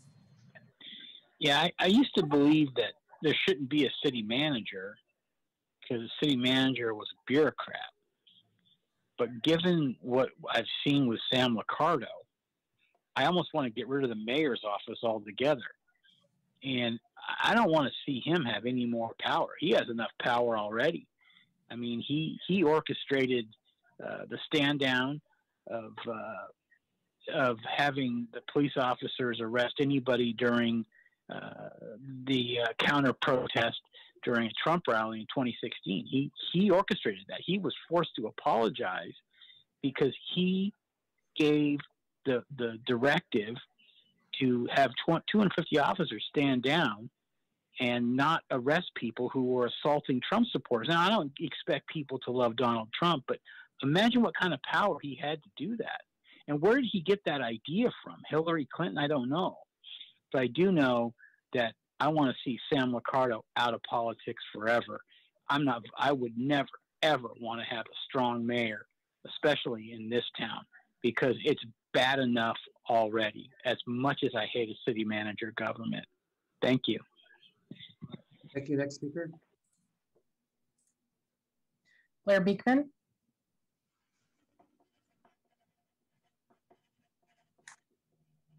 Hi, thank you. Thank you for this item today. It sounds like you're starting to ask a bit more questions about what exactly a strong mayor can be. And it's sad for myself, but it's important to have good opinions on both sides of the issue. And it's my real belief that we're, headed towards a process. I mean, Mayor Liccardo wanted things like the strong mayor to have developmental power, a singular developmental power to talk with development agencies and the like. I don't think we're going in that direction with the future of a strong mayor. I think a strong mayor is going to help decide the future of city manager's role and, those sort of responsibilities. It's a more refined effort that I hope we'll be working towards in San Jose. I think the concept of a city manager council is incredibly important. In fact, I would like to call that process a city council community process that we're working towards in our future and better developing from 1985 and all the way back, basically. Good luck in our efforts in what we can do. I think it is the community and it is the council that's the focus. It's the ideas of democratic practices. It's asking for majority votes of the firing of people and those sort of issues. That's the kind of refinement I'm talking about. And it's not the future of how the mayor can have a developmental power with development agencies. I mean, power with development agencies. So that's an important thing to recognize how we talk about the future of the mayor process, I think. Thank you. I have serious questions about the future of this public process that I hope I can bring up at the end of the meeting. Thank you. Thank you, Mr. Beekman. Next speaker. Omar Torres. Good evening. Can you hear me? Yes. Good evening, commissioners. Thank you for your service to our city.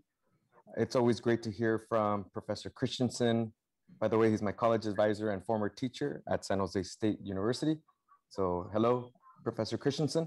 My name is Omar Torres. I'm Deputy Chief of Staff for Councilmember Magdalena Carrasco, who authored the proposal to move our mayoral election to the presidential cycle. Easy and accessible voting has always been one of many social justice issues of our lifetime. Across the country, we are seeing direct assaults on voting and participation at all levels of government. We have seen that COVID-19 has disgustingly exposed inequities in our most vulnerable communities, including at the ballot box. Councilmember Carrasco hopes that this commission takes the lead in making sure we have greater participation from our beautiful and diverse San Jose community. San Jose must set the example. We celebrate greater participation. We need equity at the absentee ballot box for our San Jose residents. Thank you so much. Thank you, Mr. Torres. Next speaker. Neymar Strategies. Hey there, sorry, that's the business name. This is Peter Allen, former planning commissioner. Very good to see you all, commissioners. Thanks so much for the time tonight, Chair Ferrer. I would absolutely not argue with the fact that voter turnout on the whole in presidential years is not significantly higher than it is in gubernatorial years. I would, however, with all due respect to our political scientists in the Zoom, take issue with the notion of apples to apples comparisons in their analysis when you're looking at their chart, which compares a 2018 mayoral, fairly well uncontested mayoral election in the June primary to a ballot measure on the November 2020 ballot, where we had almost record levels of turnout, at least in recent memory. So I just want to point out that numbers can be crafted and moved around to make a point, and I think you should take a look at that. But that being said, I would like to go back to something Dr. Christensen said earlier, which is what is the problem you were think about the problem you're trying to solve and think about the power of the charter to solve that problem. If you were going to move the mayoral election, I think that's fine if you're also considering empowering the mayor more, because then the position does have a little more importance.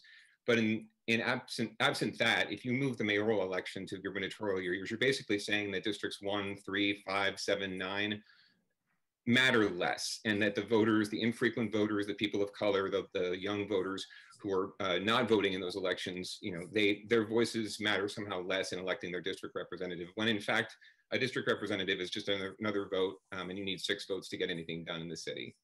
So I would make that small point. And then also moving this election to the presidential year, or any of the elections to the presidential year, would not make it easier to vote. It would not increase access. You would still have the same access to the ballots. We really have to examine why people are not voting, why there is an undervote, why there is a ballot drop off, as has been referenced earlier.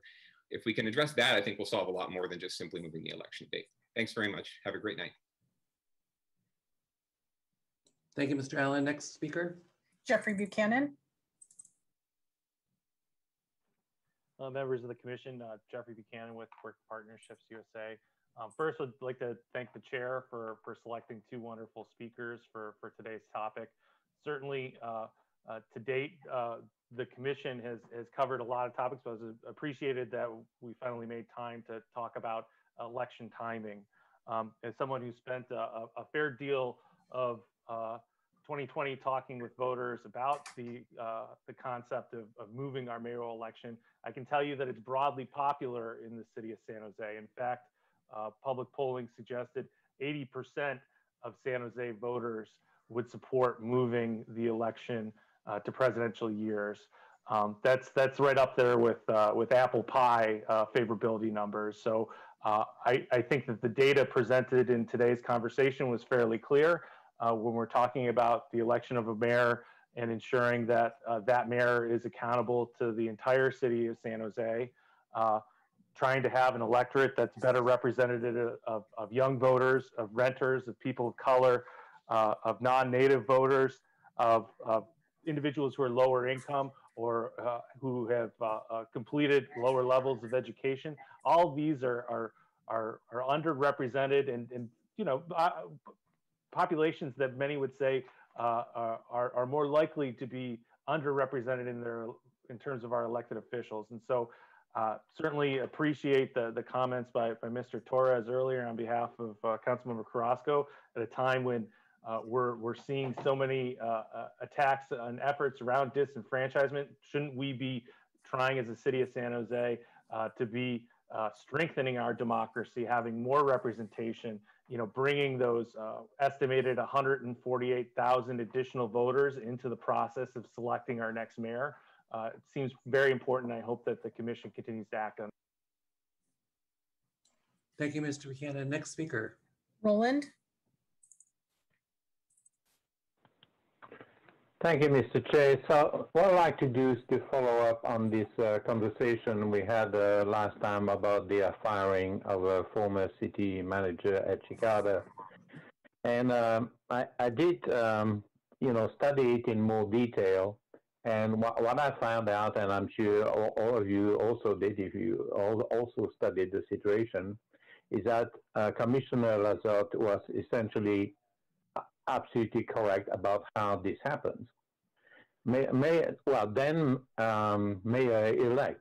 Ricardo had lined up sufficient support on council to put forward a resolution that, if passed, would have resulted in the firing of the city manager.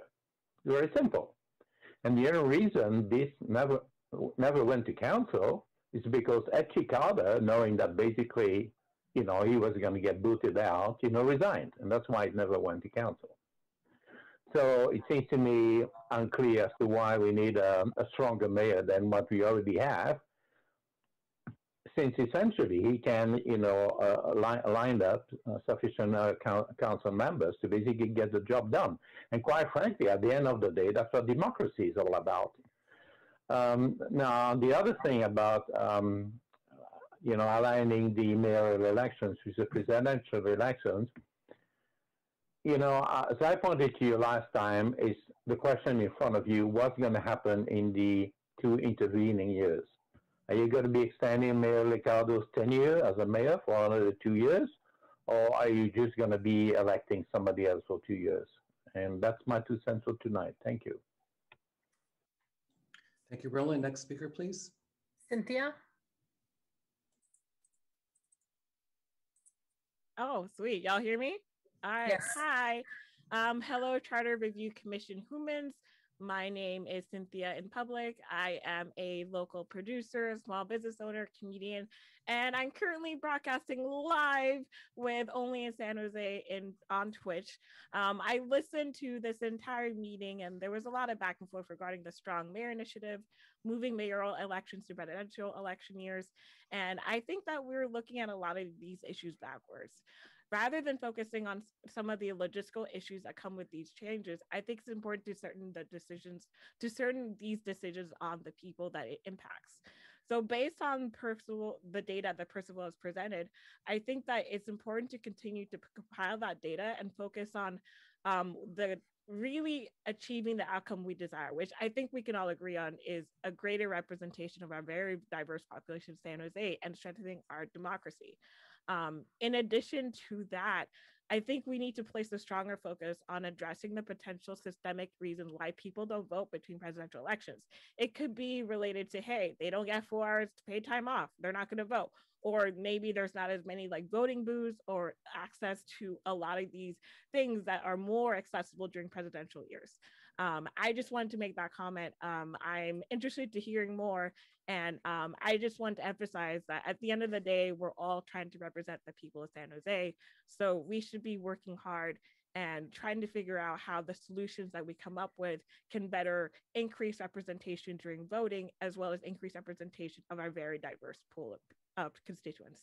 Thank you. Thank you, Cynthia. Next speaker. Jake Tonkel.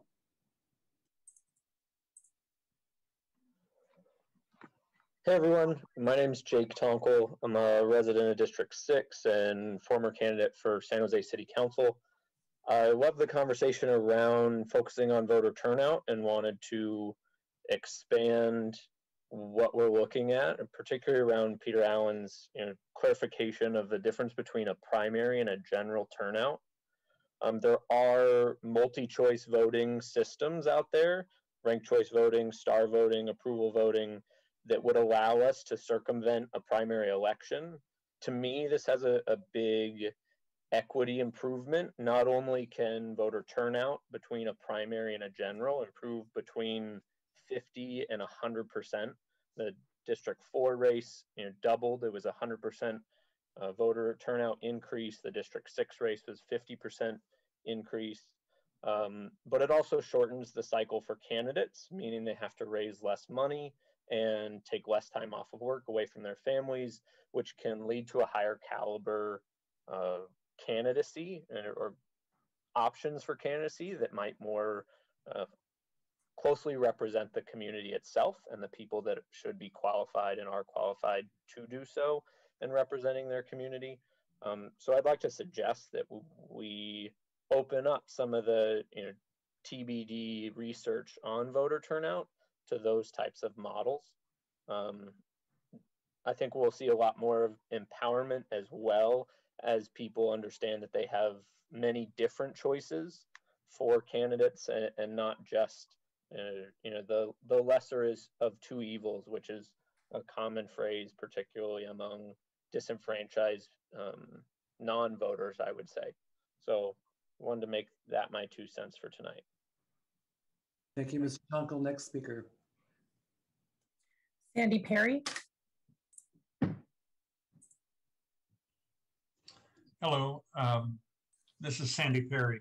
I'm with the Affordable Housing Network of Santa Clara County and also Chan Deliverance Ministry.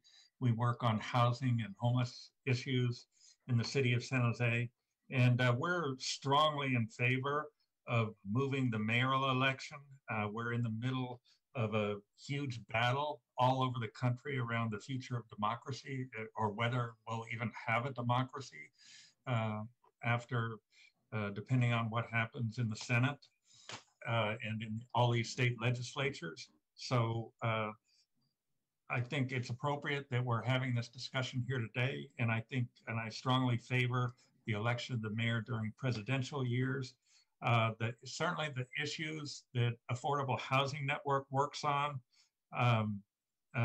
such as housing, homelessness, rent control, and these are the issues which impact more than other people, even the people of color, low-income people, youth. These are the people that are most affected by some of the most important decisions that the city council makes, and these are all influenced by the mayor and the role that the mayor plays. So we strongly support switching the mayoral election to the presidential years. Thank you. Thank you, Mr. Perry. Next speaker. Alina?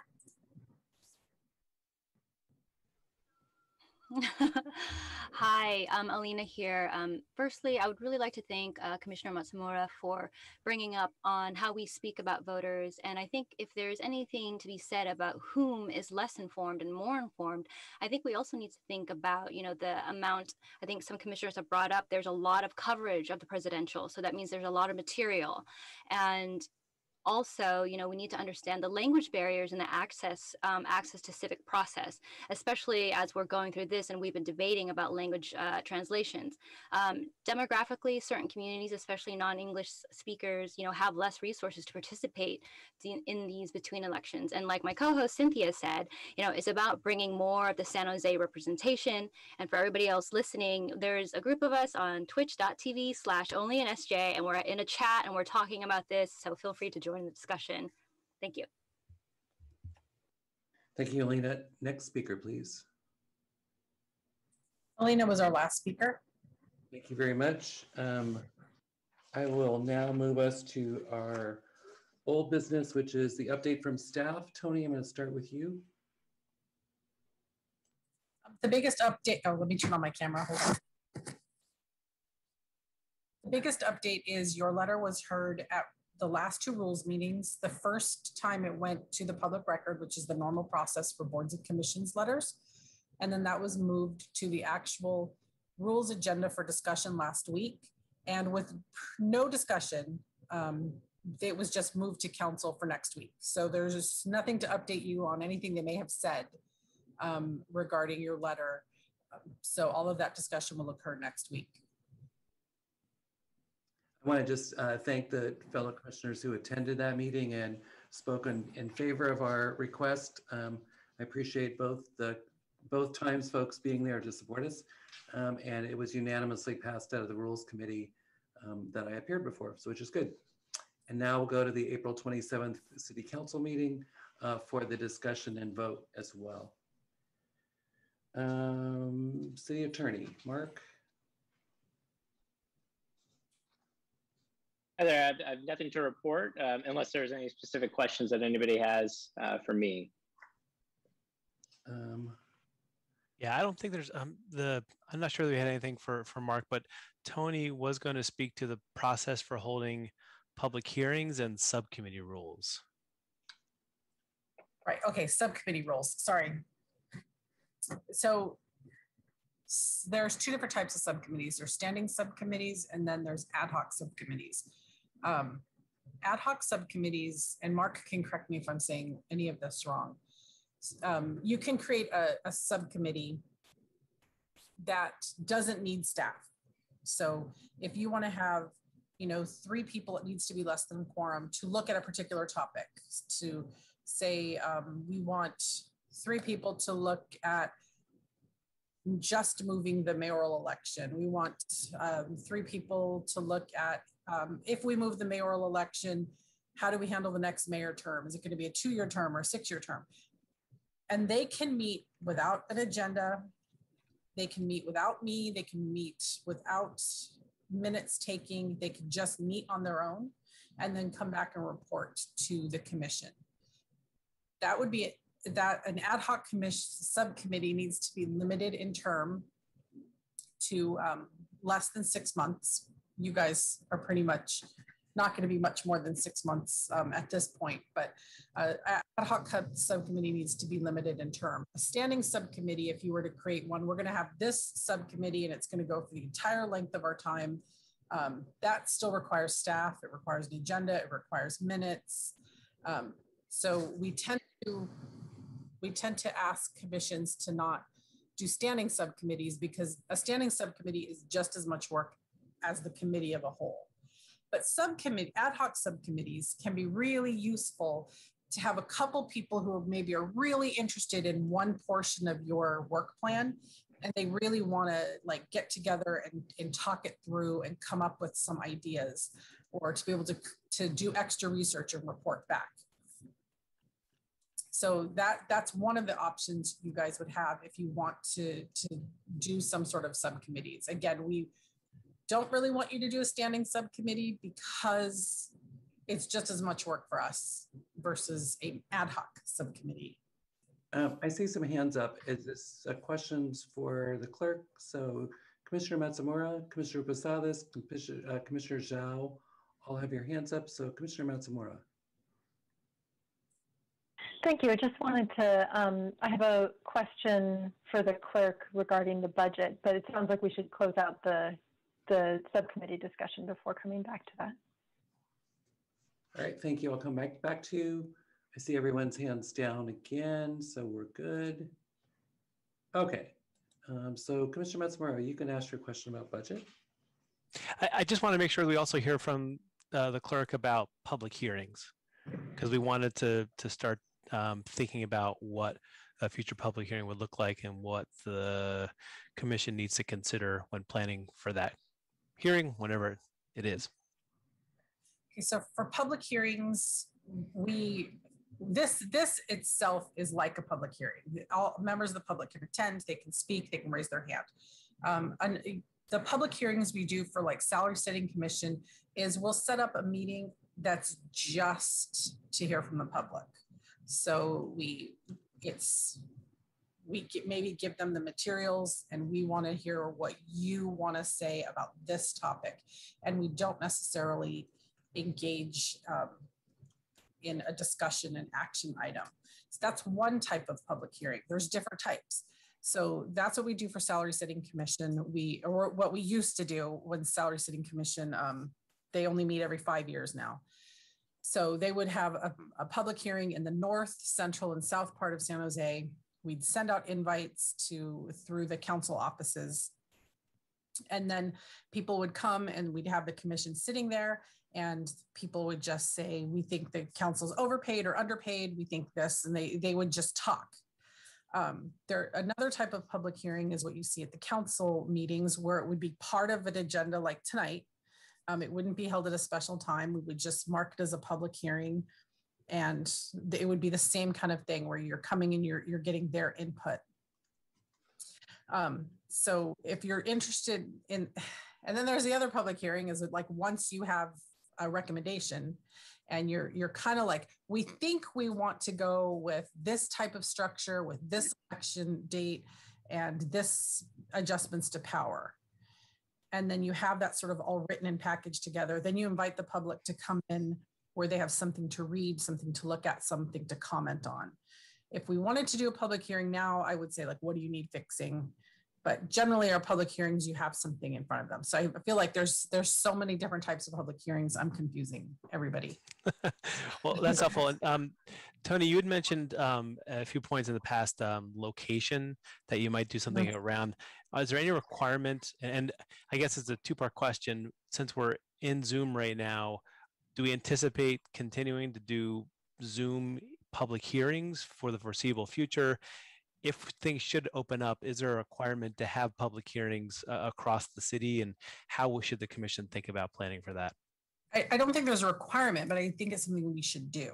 I think that's best practice. Yep. Because not everybody has access to technology. Not everybody has access to transportation. So the hybrid is good. The moving forward, doing a hybrid meeting where we have, say, a community room in District 5, and we're going to have a meeting and it's going to be partially Zoom and partially in public. That gets tricky because I don't know how the technology is in the other community rooms. Like I know we can do that at City Hall because we have a big screen to put this screen on a big screen. I don't know how that would work at the community centers. That's something that we're working on. We've kind of got a task force looking at the return to work with hybrids. At least for now, up through probably the end of June, we're looking at 100% Zoom. So it would be, one Zoom. We could target council districts if you want to say we want you to target like this geographical area. I can work with the city manager's office with their Nextdoor account to target zip codes. And then I can, of course, work with the council office. And then we also have the list of neighborhood commissions per district, or not neighborhood commissions, neighborhood organizations per district that we can target if like we really are looking for this. I'd hopefully in like mid-July, we could go in person because we are going to go dark with you guys for the first 2 weeks of July. But that's kind of what we're looking at. It's still, you know, balls in the air as we talk about it with, because it's not just me, it's a multi-department function, the running of meetings. When Sure. and when it's Zoom, it's pretty much like me and IT. And just last question, as far as timing of announcing a public meeting and the preparation, what kind of a window would you expect to need for a Zoom meeting or an in-person meeting? I usually go with a 10-day notice out. No, is it 10 day? Yeah, 10 day, because it's a pretty standard public hearing notice time. You can also do 30 days. 30 days requires us to really know well ahead that you guys are going to be ready. So if you say, we think by July 15th, we're going to have something substantial for the public to come and look at, we can notice it out 30 days. But we generally want to do 10 days out, because you tell me tonight, we want to have a public hearing, you know, in 2 weeks tonight, I've got to create the public hearing. I've got to get it out there. It's really ends up only being a week to a week and a half that people can see. They can't plan for it ahead of time. So we try to have everything ready for 10 days. So like if you direct me 2 meetings out, we can make sure we've got everything written properly and can plan the outreach. Okay, let's move forward, because I want to get to the changes that we've made in the work plan as well, so that this will come up again in terms of, thank you, Tony, because that'll help us to make some decisions around calendar. And we have a proposal tonight around what this might look like, especially given the calendar, the way it's kind of moving forward. But first, I'd like Lawrence to walk through the governance summary document that he's adapted, and I'm going to ask for. Did you want to go back to Commissioner Matsumura's budget question first? Yeah, no problem. I just saw your hand. Commissioner Matsumura, about the budget, sorry. Yeah, no, thank you so much. So regarding the funding request that's going to City Council on April 27th, I would imagine that City Council would be looking for some guidance or analysis either from staff or the commission about specific numbers or how the funding is going to be allocated. Obviously, we've provided some analysis and discussion on that, but I wanted to find out from the staff and chair, if possible, what, if any, plan is there to provide this kind of information to City Council? The budget office is working on a memo with me. So the budget office itself is doing all of that background stuff that you're talking about. They're getting the numbers from me. They're formulating all of that. I think the other thing is that the office has to look for where these dollars would come from. Right. Because it's an unallocated budget item. So that's what they're doing. And they said they'd be ready to come back on April 27th. But thank you to everybody who submitted materials and ideas and costs, along with the clerk's numbers. I think it's helpful for them because they have a working kind of document around what this would look like. Okay, now. Thank you. You're welcome. Let's move to now. Lawrence, would you talk to us about the document updates that you did? Absolutely. Let's see, let me get my notes here. Okay, so I would like to walk you through a couple things that I put together. And this is my notes, excuse me. Okay, so the first was the governance structure summary of powers and practice document that was sent out end of last week. This was a request from commissioners as of the last meeting on April 5th to organize some of the presentation around relevant sections of San Jose's city charter into a document by role. So this is the table of contents here, council, mayor, city manager, and I tried to break it up in some basic subcategories, basically how each of these roles is elected or removed, and then the power or authority they have over appointments, policy, budget, and implementation, and also as an updated cheat sheet or the chart that we've been updating as a living document.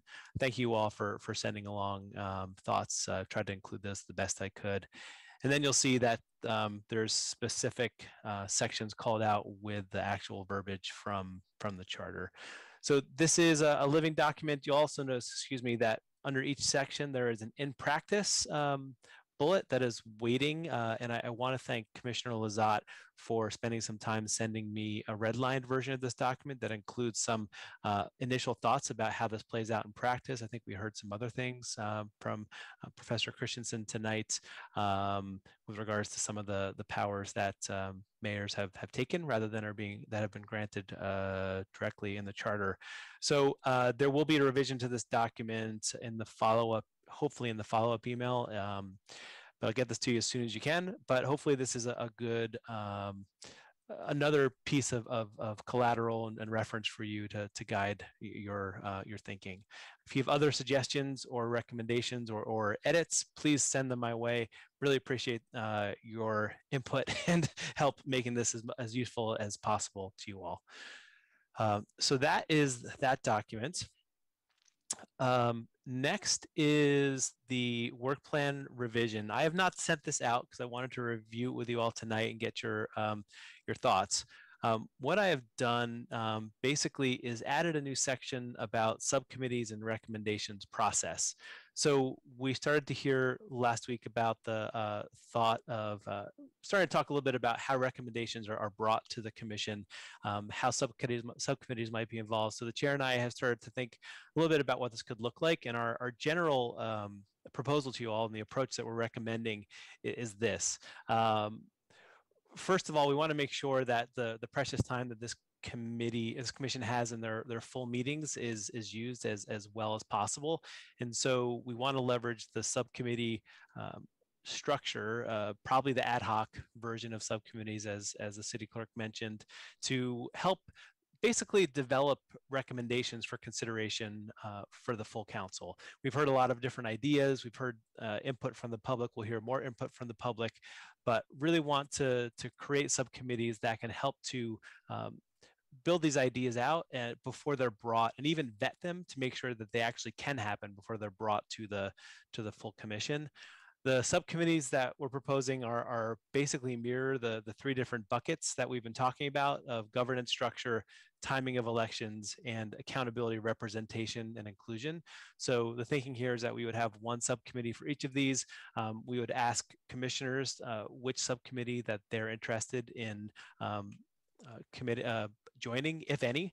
It's not a requirement, but if there's a particular issue that excites you and you're interested in doing some more research or having conversations with other commissioners, then we would welcome your continued involvement to start to really pick up the pace about how we're starting to think about these issues and bring more fully fleshed out ideas back to the commission for consideration. These subcommittees would need to be less than quorum, and we would probably, although we don't need staff to be present, the chair and I have spoken about, at the very least, supporting subcommittees either by the chair, vice chair, or myself, or potentially Marielle, my colleague who's taking notes on these calls, to be there just to help to build capacity for facilitation, and make sure the conversation is productive and fruitful, and at least to get things started. But we'll see how that goes. The subcommittees, basically, there's been something that's been brought up a few times about sort of what are you looking to change? And so I put together here a recommendations process, basically a process to bring proposals for recommendations that have been really thought through more than just a potential idea. So one of the ideas that came up tonight would be the ability for the mayor to fire the city manager himself or herself. And that's a great idea in and of itself, or not, but we won't know until we really think through what the implications of that idea are. So what we're proposing here is basically a set of criteria for commissioners or the general public, should they want to submit a memo that would help expedite the consideration of recommendations. But for a particular idea, we're proposing that the commission or subcommittees consider the following. Really outlining what problem you're trying to address, and then getting to what change you are proposing. So make sure that we're clearly defining the problem that we want to address, and then getting to the change or the revision that we're proposing to the city charter.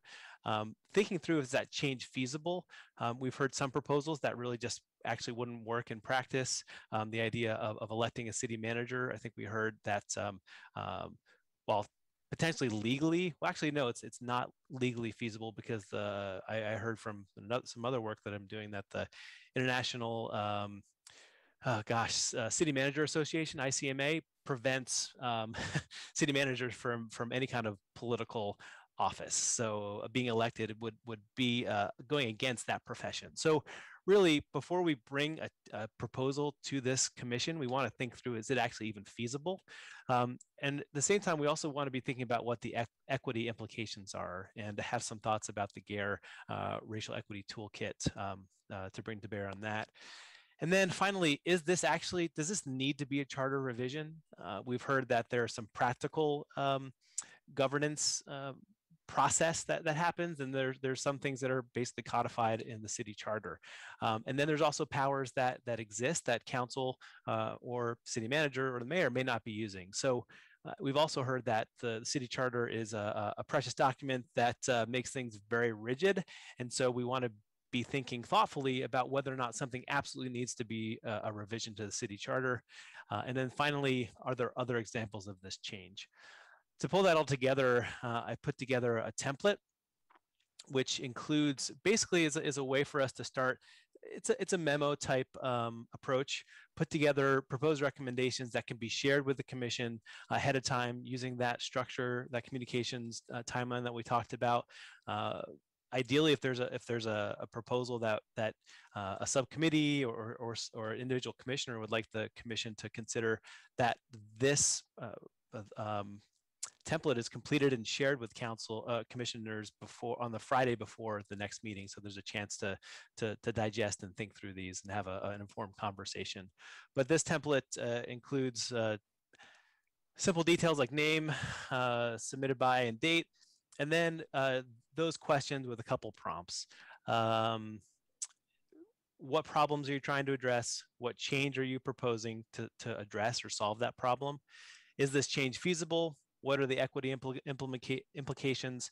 I have a link to the GARE Racial Equity Toolkit with 2 questions that I pulled out from there. You'll see that some of the questions in other parts, some of the other numbered questions are also in the Racial Equity Toolkit, so didn't need to duplicate them. But I thought the questions that who benefits from or will be burdened by your proposal, and what are your strategies for advancing racial equity or mitigating unintended consequences would be helpful to at least start to consider when we're bringing proposals, proposed recommendations to the commission. And then really thinking through, must this be a charter revision? And again, are there other examples of this change from other communities? This is not intended to be restrictive or exhaustive, but it is intended to be a way to structure our thinking and start to standardize the ways in which we are bringing proposals to the group, and also to best leverage, again, the subcommittee idea, so that I think we all recognize our time here is limited, so that we can really move things along at a faster clip. This is a draft. Would really appreciate any thoughts you have or recommendations about revising this. But that'll be shared in our follow-up email that'll go out on Wednesday. The last thing I wanted to just kind of walk through was a quick update on the work plan. We are on May 3rd, and we had, we're on April 19th, and we had our professors, guest speakers. On May 3rd, I have booked Stephanie Jane and Sabrina Parra Garcia from the San Jose Office of Racial Equity. They'll be giving us an overview of their work at the office, how the office thinks about racial equity in San Jose and what they're working on. And they have asked commissioners if they have any specific questions. I've done excuse me, I've done my best to relay some of the topics that we have outlined for May 3rd around power and accountability in the various roles, and analysis of influence for accountability, equity, and inclusion.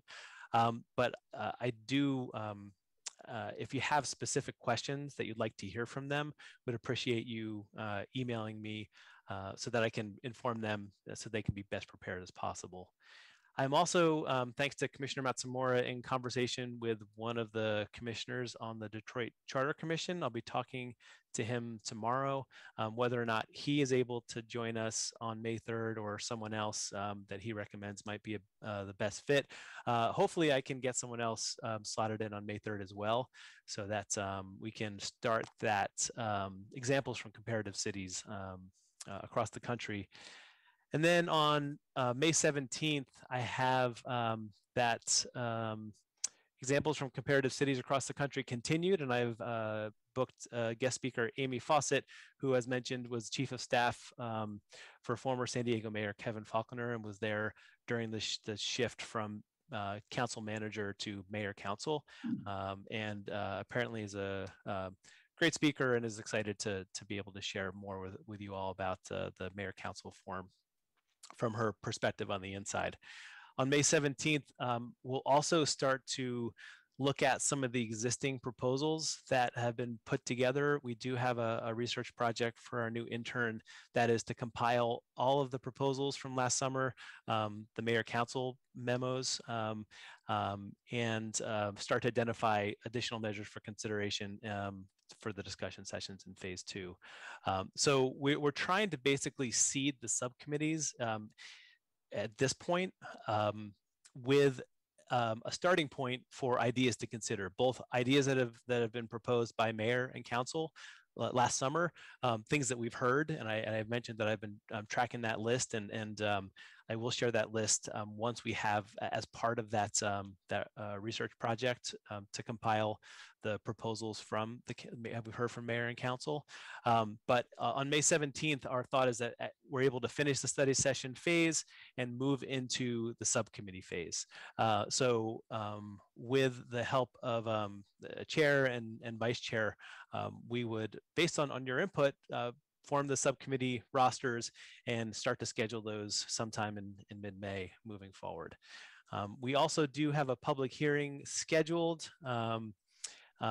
basically public comment on the study session topics that we've had to date, potentially some distillation of the governance summary chart, which I think is starting to be distilled into something that could be more palatable or understandable by the general public, and especially if there's certainly more budget to work with community organizations to help frame that messaging and the questions. That would be really helpful, but we still have not booked a date for that public hearing. So I will stop there. That was a lot. We wanted to spend some time before we wrap up today basically asking for your feedback about this approach to recommendations and subcommittees, and also to hear from you if you have an interest in any particular topic to join a subcommittee, or any particular issues that you would like to basically raise your hand and sign up for some deeper work on pulling together recommendations and having some of the discussions and research to bring them to the full commission. So I'm going to add just 2 things. Yeah, please. We have the 3 bucketed areas: governance structure, timing of elections, accountability, representation, and inclusion. There may be multiple subcommittees in each of these areas because of the fact that you're all looking at different issues or different ideas. So it's not that we are only going to have 9 people doing this. There could be lots of different subcommittees looking at different issues. We have to organize it and coordinate it. Tonight, and the second thing is, tonight I'd like to ask for a round robin so that all commissioners have some time to talk about what your interests are and where you could see yourself, if you see yourself at any place at this point, but really ask everyone to contribute their individual thoughts. Commissioner Marshman and Commissioner Segal. Chair, do you want to do that now before we take questions, or how do you want to take questions along with the round robin? Do you want to? Are these questions about the process or thoughts that you have about as we move forward? Okay, yeah, let's just clarify to take questions on this proposed process right now. Let's try and keep them short and sweet so that we can get to that round robin, understanding we only got 45 minutes left before 9. We'll go over what we need to. But Commissioner Siegel and then Commissioner Hi. Longley. So I'm wondering if there is a date in which we should be discussing the other portion of what we're charged with, which is anything other than this. There have been a lot of other topics that have come up, and meaning other topics that this commission should potentially address. And at which point should we be making motions to address those things? Is there a cutoff date? I'm concerned we're never going to get to the other branch of what we've been charged with. Well, we're trying to, I think that we've tried to encapsulate what you've been charged with, which is these five items here. The first of which we've put together under governance structure, since the first deals with mayor council and the second is mayoral executive authority. Right. The second is the timing, and then the third is additional measures and potential charter amendments as needed that will improve accountability, representation, and inclusion. So that's why we have bucketed this third group of subcommittees as that. And I as a facilitator do, and hearing some feedback from folks about scope creep, do want to make sure that we stay focused on those 5 specific recommendations, understanding that this is probably the most broad and the most vague right now. But my hope, and I'm curious if you agree, because it seems pretty clear to me in what was laid out by the resolution creating this commission, but that this bucket is where the other considerations. But I think it's important that we keep other considerations constrained to what was laid out in that resolution. Is that aligning with what you're talking about, or do you have other thoughts? Many of the commissioners, as well as members of the public, wanted us to look at policing in the city. So at which point will you be bringing people to discuss that issue, or at which point will we be discussing the issue and making proposals around changes to police? Well, I think, for me, policing would probably fall into this bucket. Accountability as far as policing seems like it's probably the how to categorize that. We only have so much time to bring speakers, and not to say that we're not going to have more. We can't have more speakers in the study session, but my sense is that after we finish the topics that we've identified and been talking about in the study session, that it's time to start thinking about what the potential recommendations are and bringing them. And then there's going to need to be more research done both in subcommittee and by the full commission. And so that could be a moment to bring more, bring an additional speaker in. But can I ask, when we have the speaker from San Diego, could he potentially discuss their changes? I understand they've made some pretty sweeping changes. Yeah, if she feels comfortable speaking to that, I'll be talking to her next week or 2 weeks from now to prepare for that. So I'd be happy to ask her if she can speak to that. And likewise, we're trying to find somebody to speak on the conversation in Detroit. And so this is where we're getting into the hopefully a practical conversation about what's happened in other communities. But in sum, this is the other bucket. I want to move us on. Yeah. If the commissioner has an interest in a specific area, that's what the round robin's for. So Commissioner Segal, if you said, hey, I really want to look at policing, that would be the thing that we would say in the round robin. We're trying to get a sense of the full commission in terms of where your interests are. So as we look at subcommittees and looking at that, there's no need for us to limit any of the discussion or any of the other speakers. If we need to, we can certainly do additional pieces. But I do want to move us to what are the interests folks have. And so I'm going to move to the round robin. I'm going to ask the clerk to call the roll. So we're going to move alphabetically.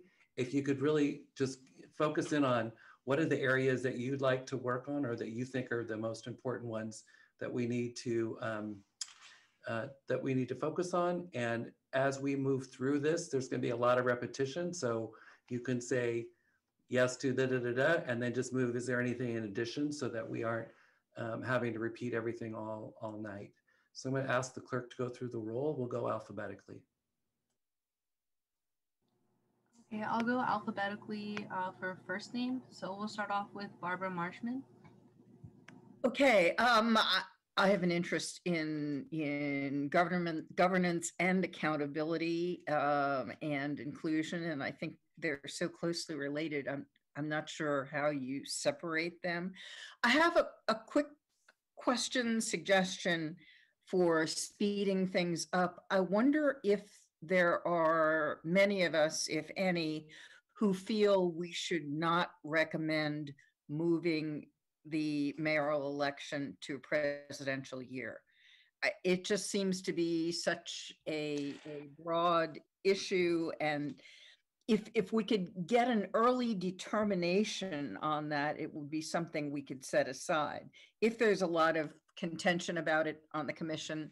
Yeah, I appreciate that, Commissioner Marshman. We're not there yet. We're trying to be very thoughtful about the process by which we have a debate or constructive conversation about particular priorities. So I don't think that this commission is prepared and has done enough research to really even do a straw poll about anything. Believe me, I would love an early win on this, but there's a lot to unpack for all these issues. So, but thank you for the suggestion. Okay, that's all. Christina Johnson.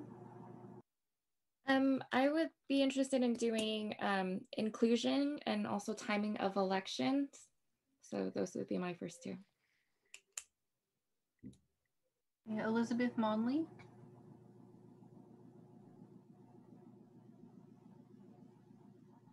I would be very interested in pursuing issues of unintended consequences of any actions that we recommend, whether they are in order to protect the charter, in order to protect the offices. And I don't know where that falls, but I think it's a broad topic that really can be looked into. Thank you, Commissioner Monley. That's exactly what I'm saying is, if there's an area that folks think that this is what they'd like to focus on, that's great. And that's a great idea in terms of that's a very good focus that we might look at in all of them, right? That could be the area that you help us with. So that's great. Appreciate it. Yes. Next. Next is Ellie Matsumura. Thank you. So I'm interested in all the areas, but I'm not sure that we have the right committee structure yet. Of course, we are just receiving and processing this information right now. I think my thoughts perhaps relate to what Commissioner Siegel was saying. The memo we passed in January said that we would conclude our study phase by defining the scope of what we mean by additional measures to prevent that scope creep, and that would happen after having a public hearing.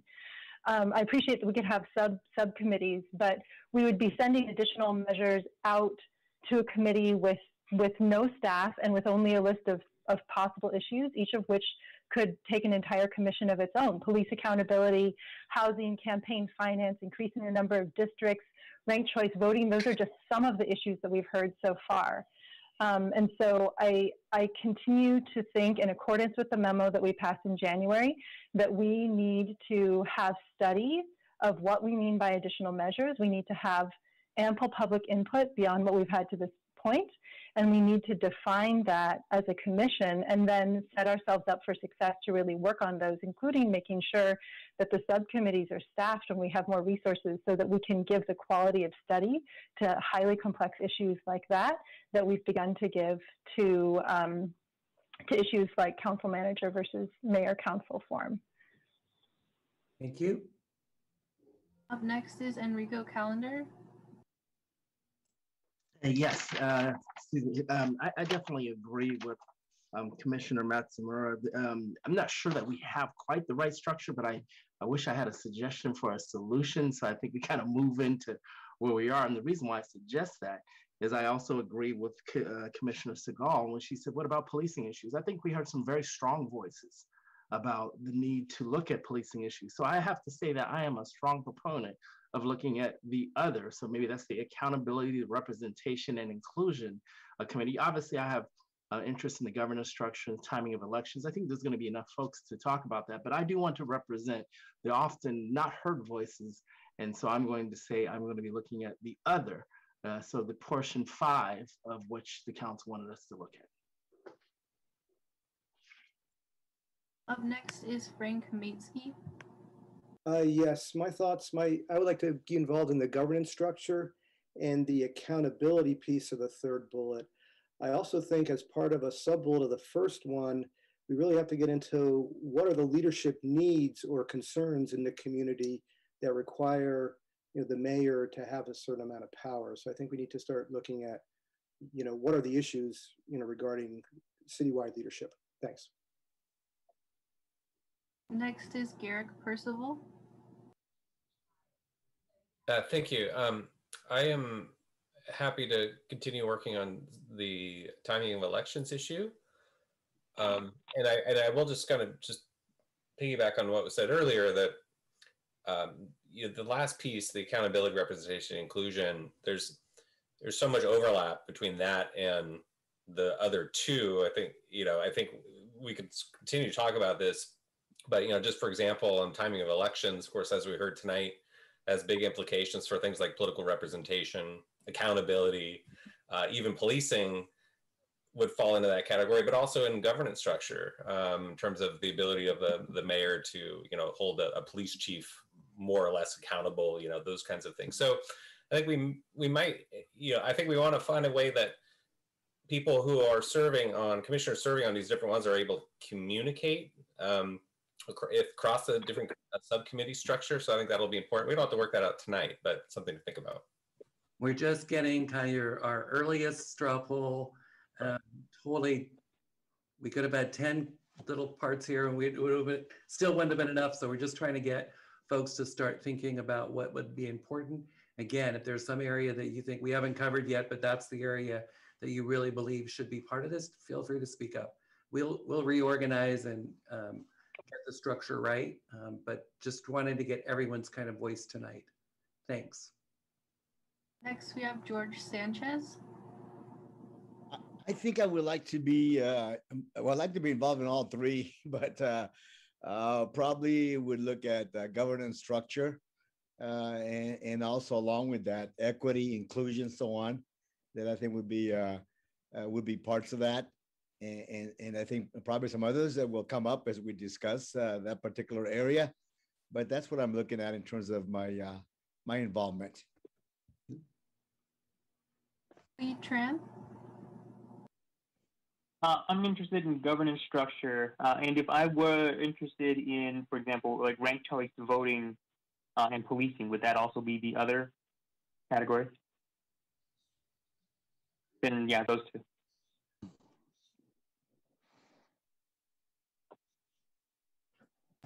Next, we have Jeremy Bruce.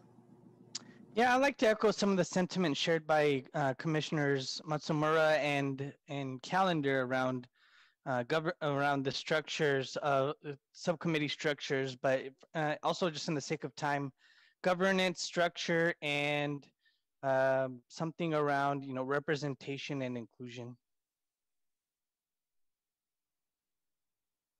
Jose Posadas is next. Yes, I would be most interested in the third item, the accountability, representation, inclusion. Thank you. Lund Diep. I'd be interested in governance structure. I have a question. Does the question of assuming the mayoral election gets moved to presidential years, the question of 2 years or 6 years for the next mayor, is that also under timing, or is that a separate? I think it depends on the lift for these subcommittees. I do want to be clear that the notion here is that these subcommittees are putting some thought behind these ideas and bringing back to the commission. So you will all see these ideas. if there, and I also think that there's a possibility for all of you to recommend ideas to be considered for these subcommittees.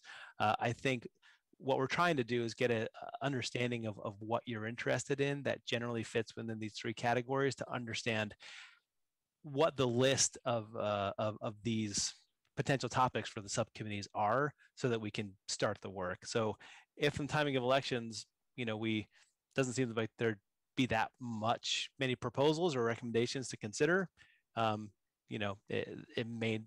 we may not need a second subcommittee on this topic, but I would definitely put that issue in that bucket, and we'll see what comes up. This is going to be a very dynamic process, so thank you for your patience as we work this out. All right, those two then. Thanks. Go. Great. Linda Lazat is next. Yeah, thank you. I would be interested in the governance structure, and I already have some ideas that I'll probably put in a memo with regard to increased powers for the mayor. Also, the timing of elections I'd be interested in. I want to thank you, Lawrence, for this outline and the 5 criteria that you listed, one of which is, does it really require a charter change? Because a lot of the other issues that people are speaking about, I think that was the admonition that Dr. Christensen said is, do we really want it in the charter, or do we want it in a council policy or somewhere else? Because once you put it in the charter, it's hard to get in, it's hard to get out. Whereas we have a council policy manual that may be more appropriate for some of the other issues that we want to address. So I think that answering that question, does it really require a charter change, is going to be really important for each one of these 3 committees or subcommittees. Thank you. Thank you. Next is Luis Barrocio. Perfect. Thank you. Thank you for your giving me the time. I'm thinking, I have a clarifying question. For these 3 subcommittees, will they be happening at the same time? Because I'm kind of wondering if, like myself, I'm interested in all 3 at this time. Will they be, would there be opportunities for commissioners to go to all 3 different cycles of subcommittees? The only challenge we have, I don't assume that they're going to meet at the same time, but the challenge we have is around Brown Act. So we can't have a quorum at any one of these. So we're going to have to be careful that everybody can't go to everything. Otherwise, we're operating as a committee of the whole once we establish quorum. So I doubt they're going to be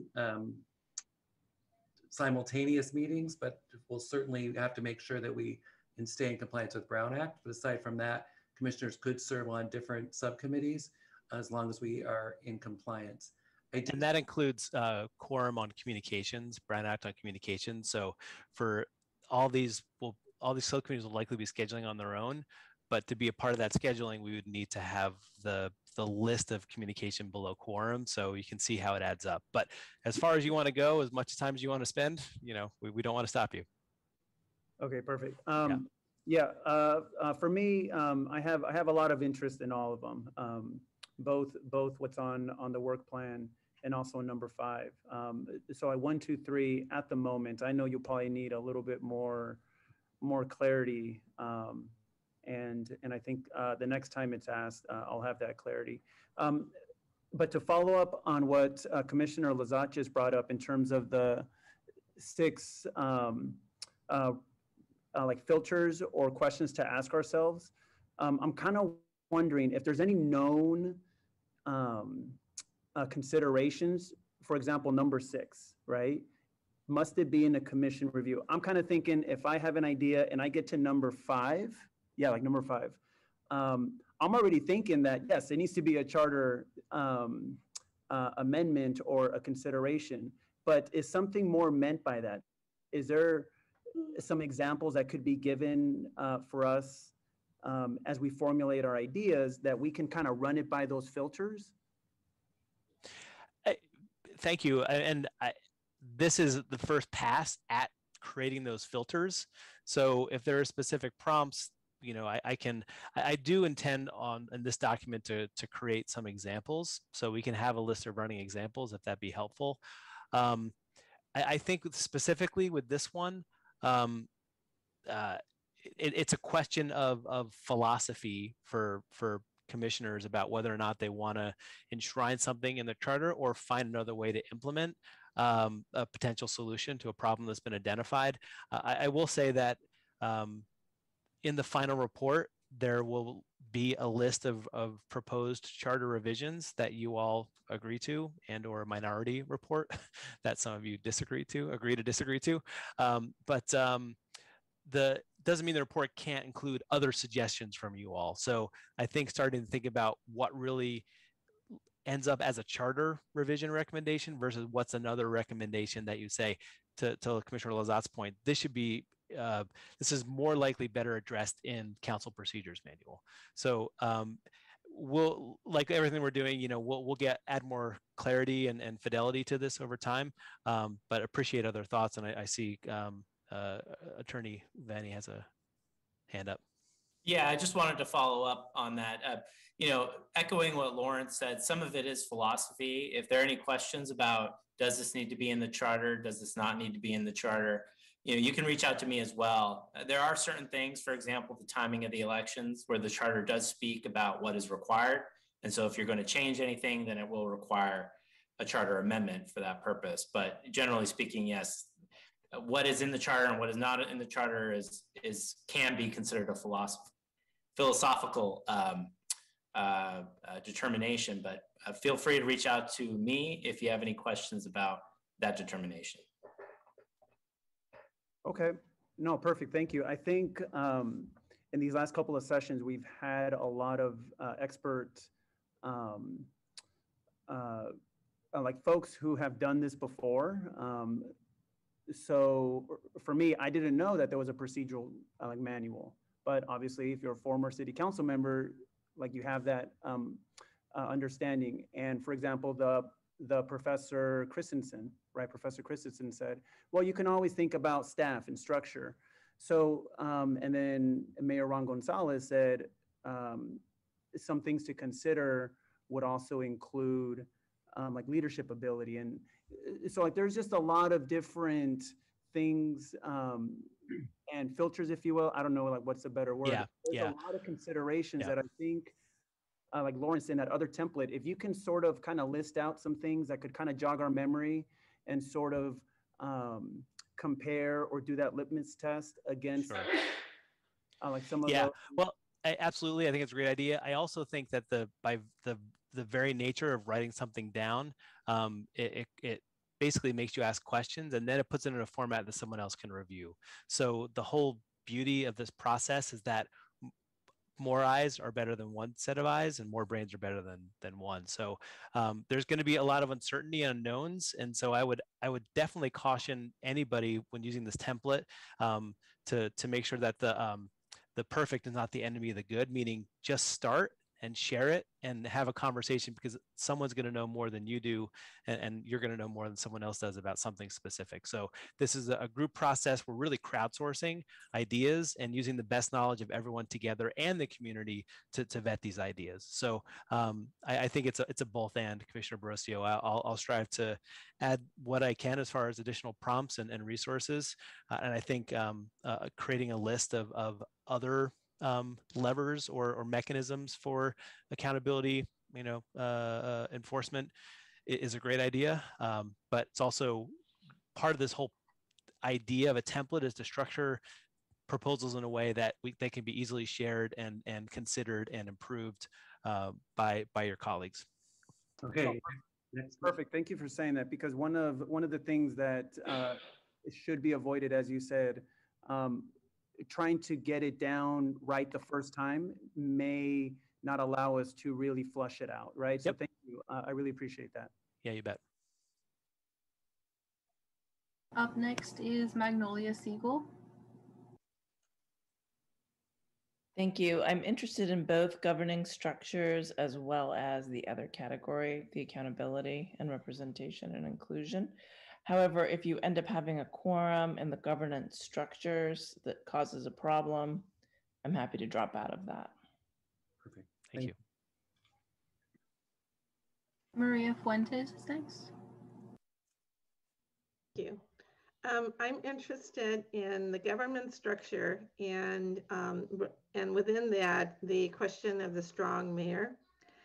And then I'm also interested in the other one, the third category, but I think that probably those areas will be covered in everything. So I'll just stick to one, the government structure and the role of the mayor. And then I also wanted to comment, first of all, this is excellent. It's a great framework for us to do our work. And of course, we can always, improve it as we start using it. But I want to mention that we need more discussion about the community outreach and the community outreach, but also the public hearings. And I hope we can agendize that for a future meeting, because primarily, I want to get something started in that area so that we start hearing more from a broader community. Thank you.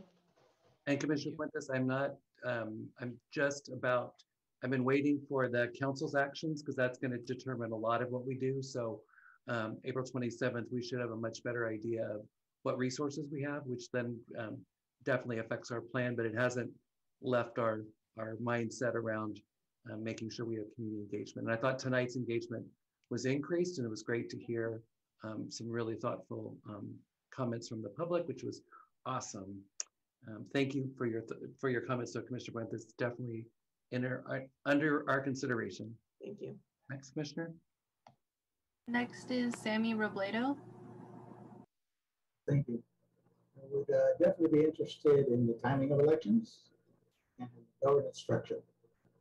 Both are very interesting to me. Can you repeat that last? I missed that, Commissioner Robledo.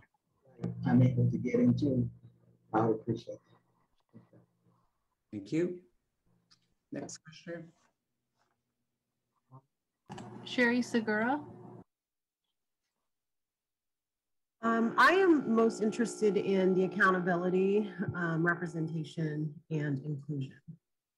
So definitely that's my first choice. But like Magnolia, I'm also interested in governance structure, but it sounds like a whole lot of people are interested in that one. So my first choice would be there. Tran. Yeah, thanks, Megan. One thing that comes to mind immediately for me that's not related to the subcommittees is more of the Brown Act. I'm sure Mark, Lawrence, Fred, you all will get back at some point about maybe the potential, I guess, conflicts that might occur associated with that. So yes, just throwing it out there again. Yes. Great. For me, I think it's pretty apparent now we're getting to the point where there's different camps as to what directs the conversation, right? So with this particular discussion, I'm more along the camp that once a framework is established, everything else kind of sorts itself out and accordingly. I guess for those reasons, my preferences would be the governance structure and the timing of elections as to subcommittee participation. Thank you. Next Commissioner. Veronica Amador. Great, thank you. And I think just like everybody else said, I think accountability, representation, and inclusion shouldn't be its whole. I think it should go in hand with governance structure, timing of election, and that should be also another one of the questions that's being asked and proposed on the proposal template around the equity implications. And then I think for me, I really struggle with the three of them. I can't give a definite answer. But I am really in favor of putting accountability, again, representation and inclusion on the other two, or to put it as a draft template question under the equity implications. Thank you. Thank you. Next, we have Yong Zhao. I would be interested in the governance structure. That would be my first choice. And I am also interested in accountability. That was the last commissioner. Fred, if you'd like to speak. Thank you so much. Okay. This is really helpful. And I know this is just the beginning of our conversation. Mark, you have your hand up. Did you want to say something?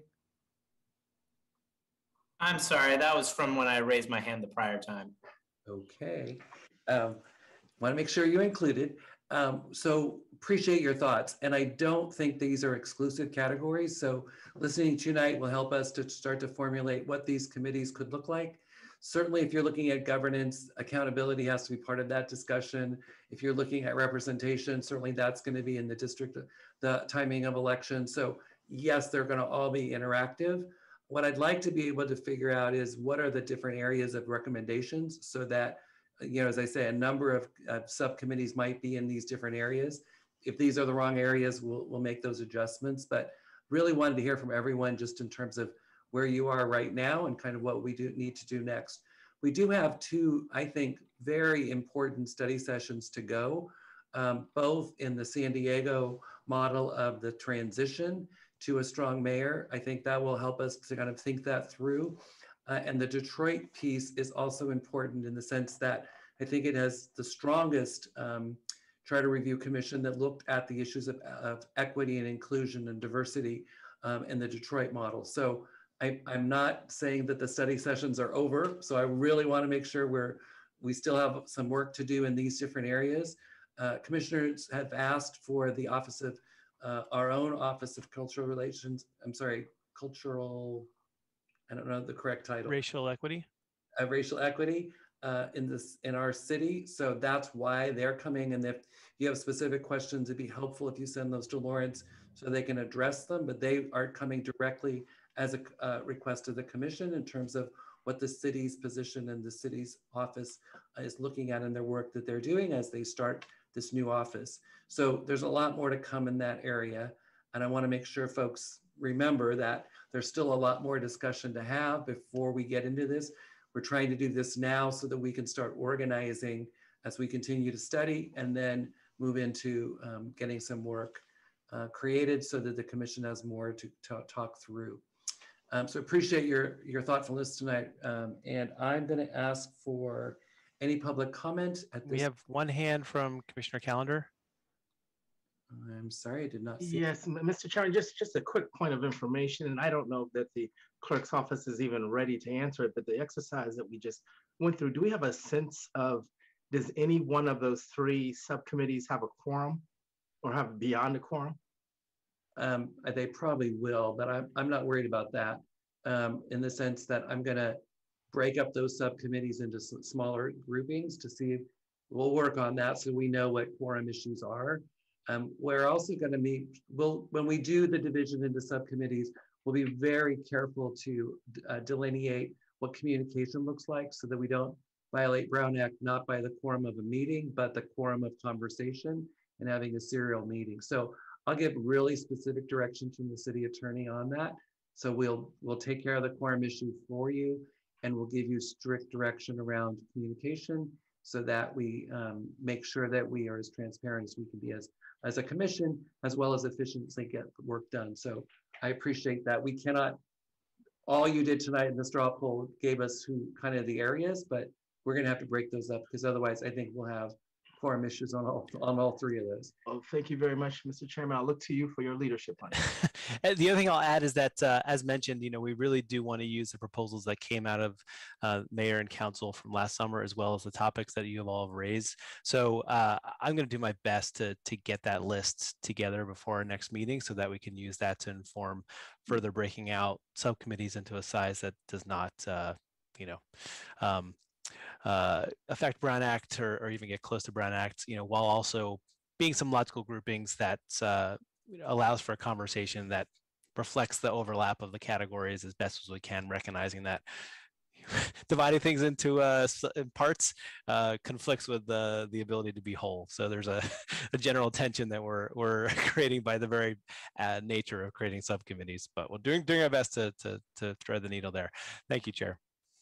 All right, let's go to the public for public comment on this item first, and then we have public comment on items not on the agenda. First speaker. First speaker is Alina. Hi, commissioners. So two areas that I would like to add is section X, which is commissions as a whole. And from all of you participating right now, you can see that is not very inclusive, it's not very equitable, we're not really reaching the community. And so how commissions function as a whole, I think, should be looked at. And so when we talk about systemic change, this is an area that we can get into the details and really kind of figure out, how do we get more people in, how do we engage them, and how do we have this conversation. Second is community engagement and enabling specifically civic participation. And so it's not on here. And also I'd like to point out that it's a little bit odd to see on the agenda that you have these other items listed and then you have others as equity and inclusion. And like, is that what you think of it? Is that this is the other stuff that's not as important? And so I'd really like to be mindful that, everybody here at the very first meeting, when you did the round robin and introduce yourself and why you're serving, everybody spoke on equity and inclusion. And so I think that it's really important that we don't other it and that we really prioritize it. Thank you. Next speaker. Blair Beekman. Hi. To begin, it's my guess that the minutes process that was approved at the beginning of the meeting, if I want to talk about that minutes in the future, I can talk about it at this time at old business, or if the letters from the public that is in the beginning of the agenda. With that said, just to kind of go over what you're talking about tonight, it really sounds like you're working on, that the mayor, because of the city charter, simply doesn't have much guidelines of exactly what his role is. And it's going to be your jobs to figure that out a bit in the coming weeks. And you're going to start to really go into the strong mayor stuff for the next month or two, it sounds like. It sounds like other people are saying tonight, it's simply a matter that the charter, there's a few guidelines that the mayor needs to have and direction of what sort of ways he can better manage, legally, basically. He's managing right now in kind of an arbitrary framework. Work on those terms. That's the refinement and subtlety that addresses the city council and the community. That's my key work that I want to work on and focus on committee meetings, subcommittee meetings, and that you address the ideas of what I tried to say before, community and council. That's the way I want to talk about the council city manager process. How that all comes back to strong mayor ideas back to the city council. How do they vote on the subject matter? How can they vote on mayor ideas? I think that's an important concept. So thank you for your time. I hope that you consider language interpretation ideas. I will talk about that in public comment. And to quickly ask, is this the commission that's going to decide if the mayor gets an extra 2 years? Do I have someone? Can someone answer that for me? Thank you. Next speaker. Roland. Thank you, Mr. Chair. And very briefly, this is for the people who are going to be, going into, separate discussions about the timing of the election. And there's one thing I want to communicate to you, is that if you go for a 6-year term, you're basically going to be delaying addressing the problem that you're trying to address, which apparently is some kind of apparent equity issue, by another 6 years. And not only that, you're actually going to be electing somebody for the next 6 years that will not. I'm getting some kind of background here. Could somebody please mute themselves? The issue that you're going to be causing here is that these people that you basically try to get engaged into the election process will not be at the table when you elect the next mayor for the next 6 years. I hope that made sense. Thank you. That was the last public speaker on the work plan.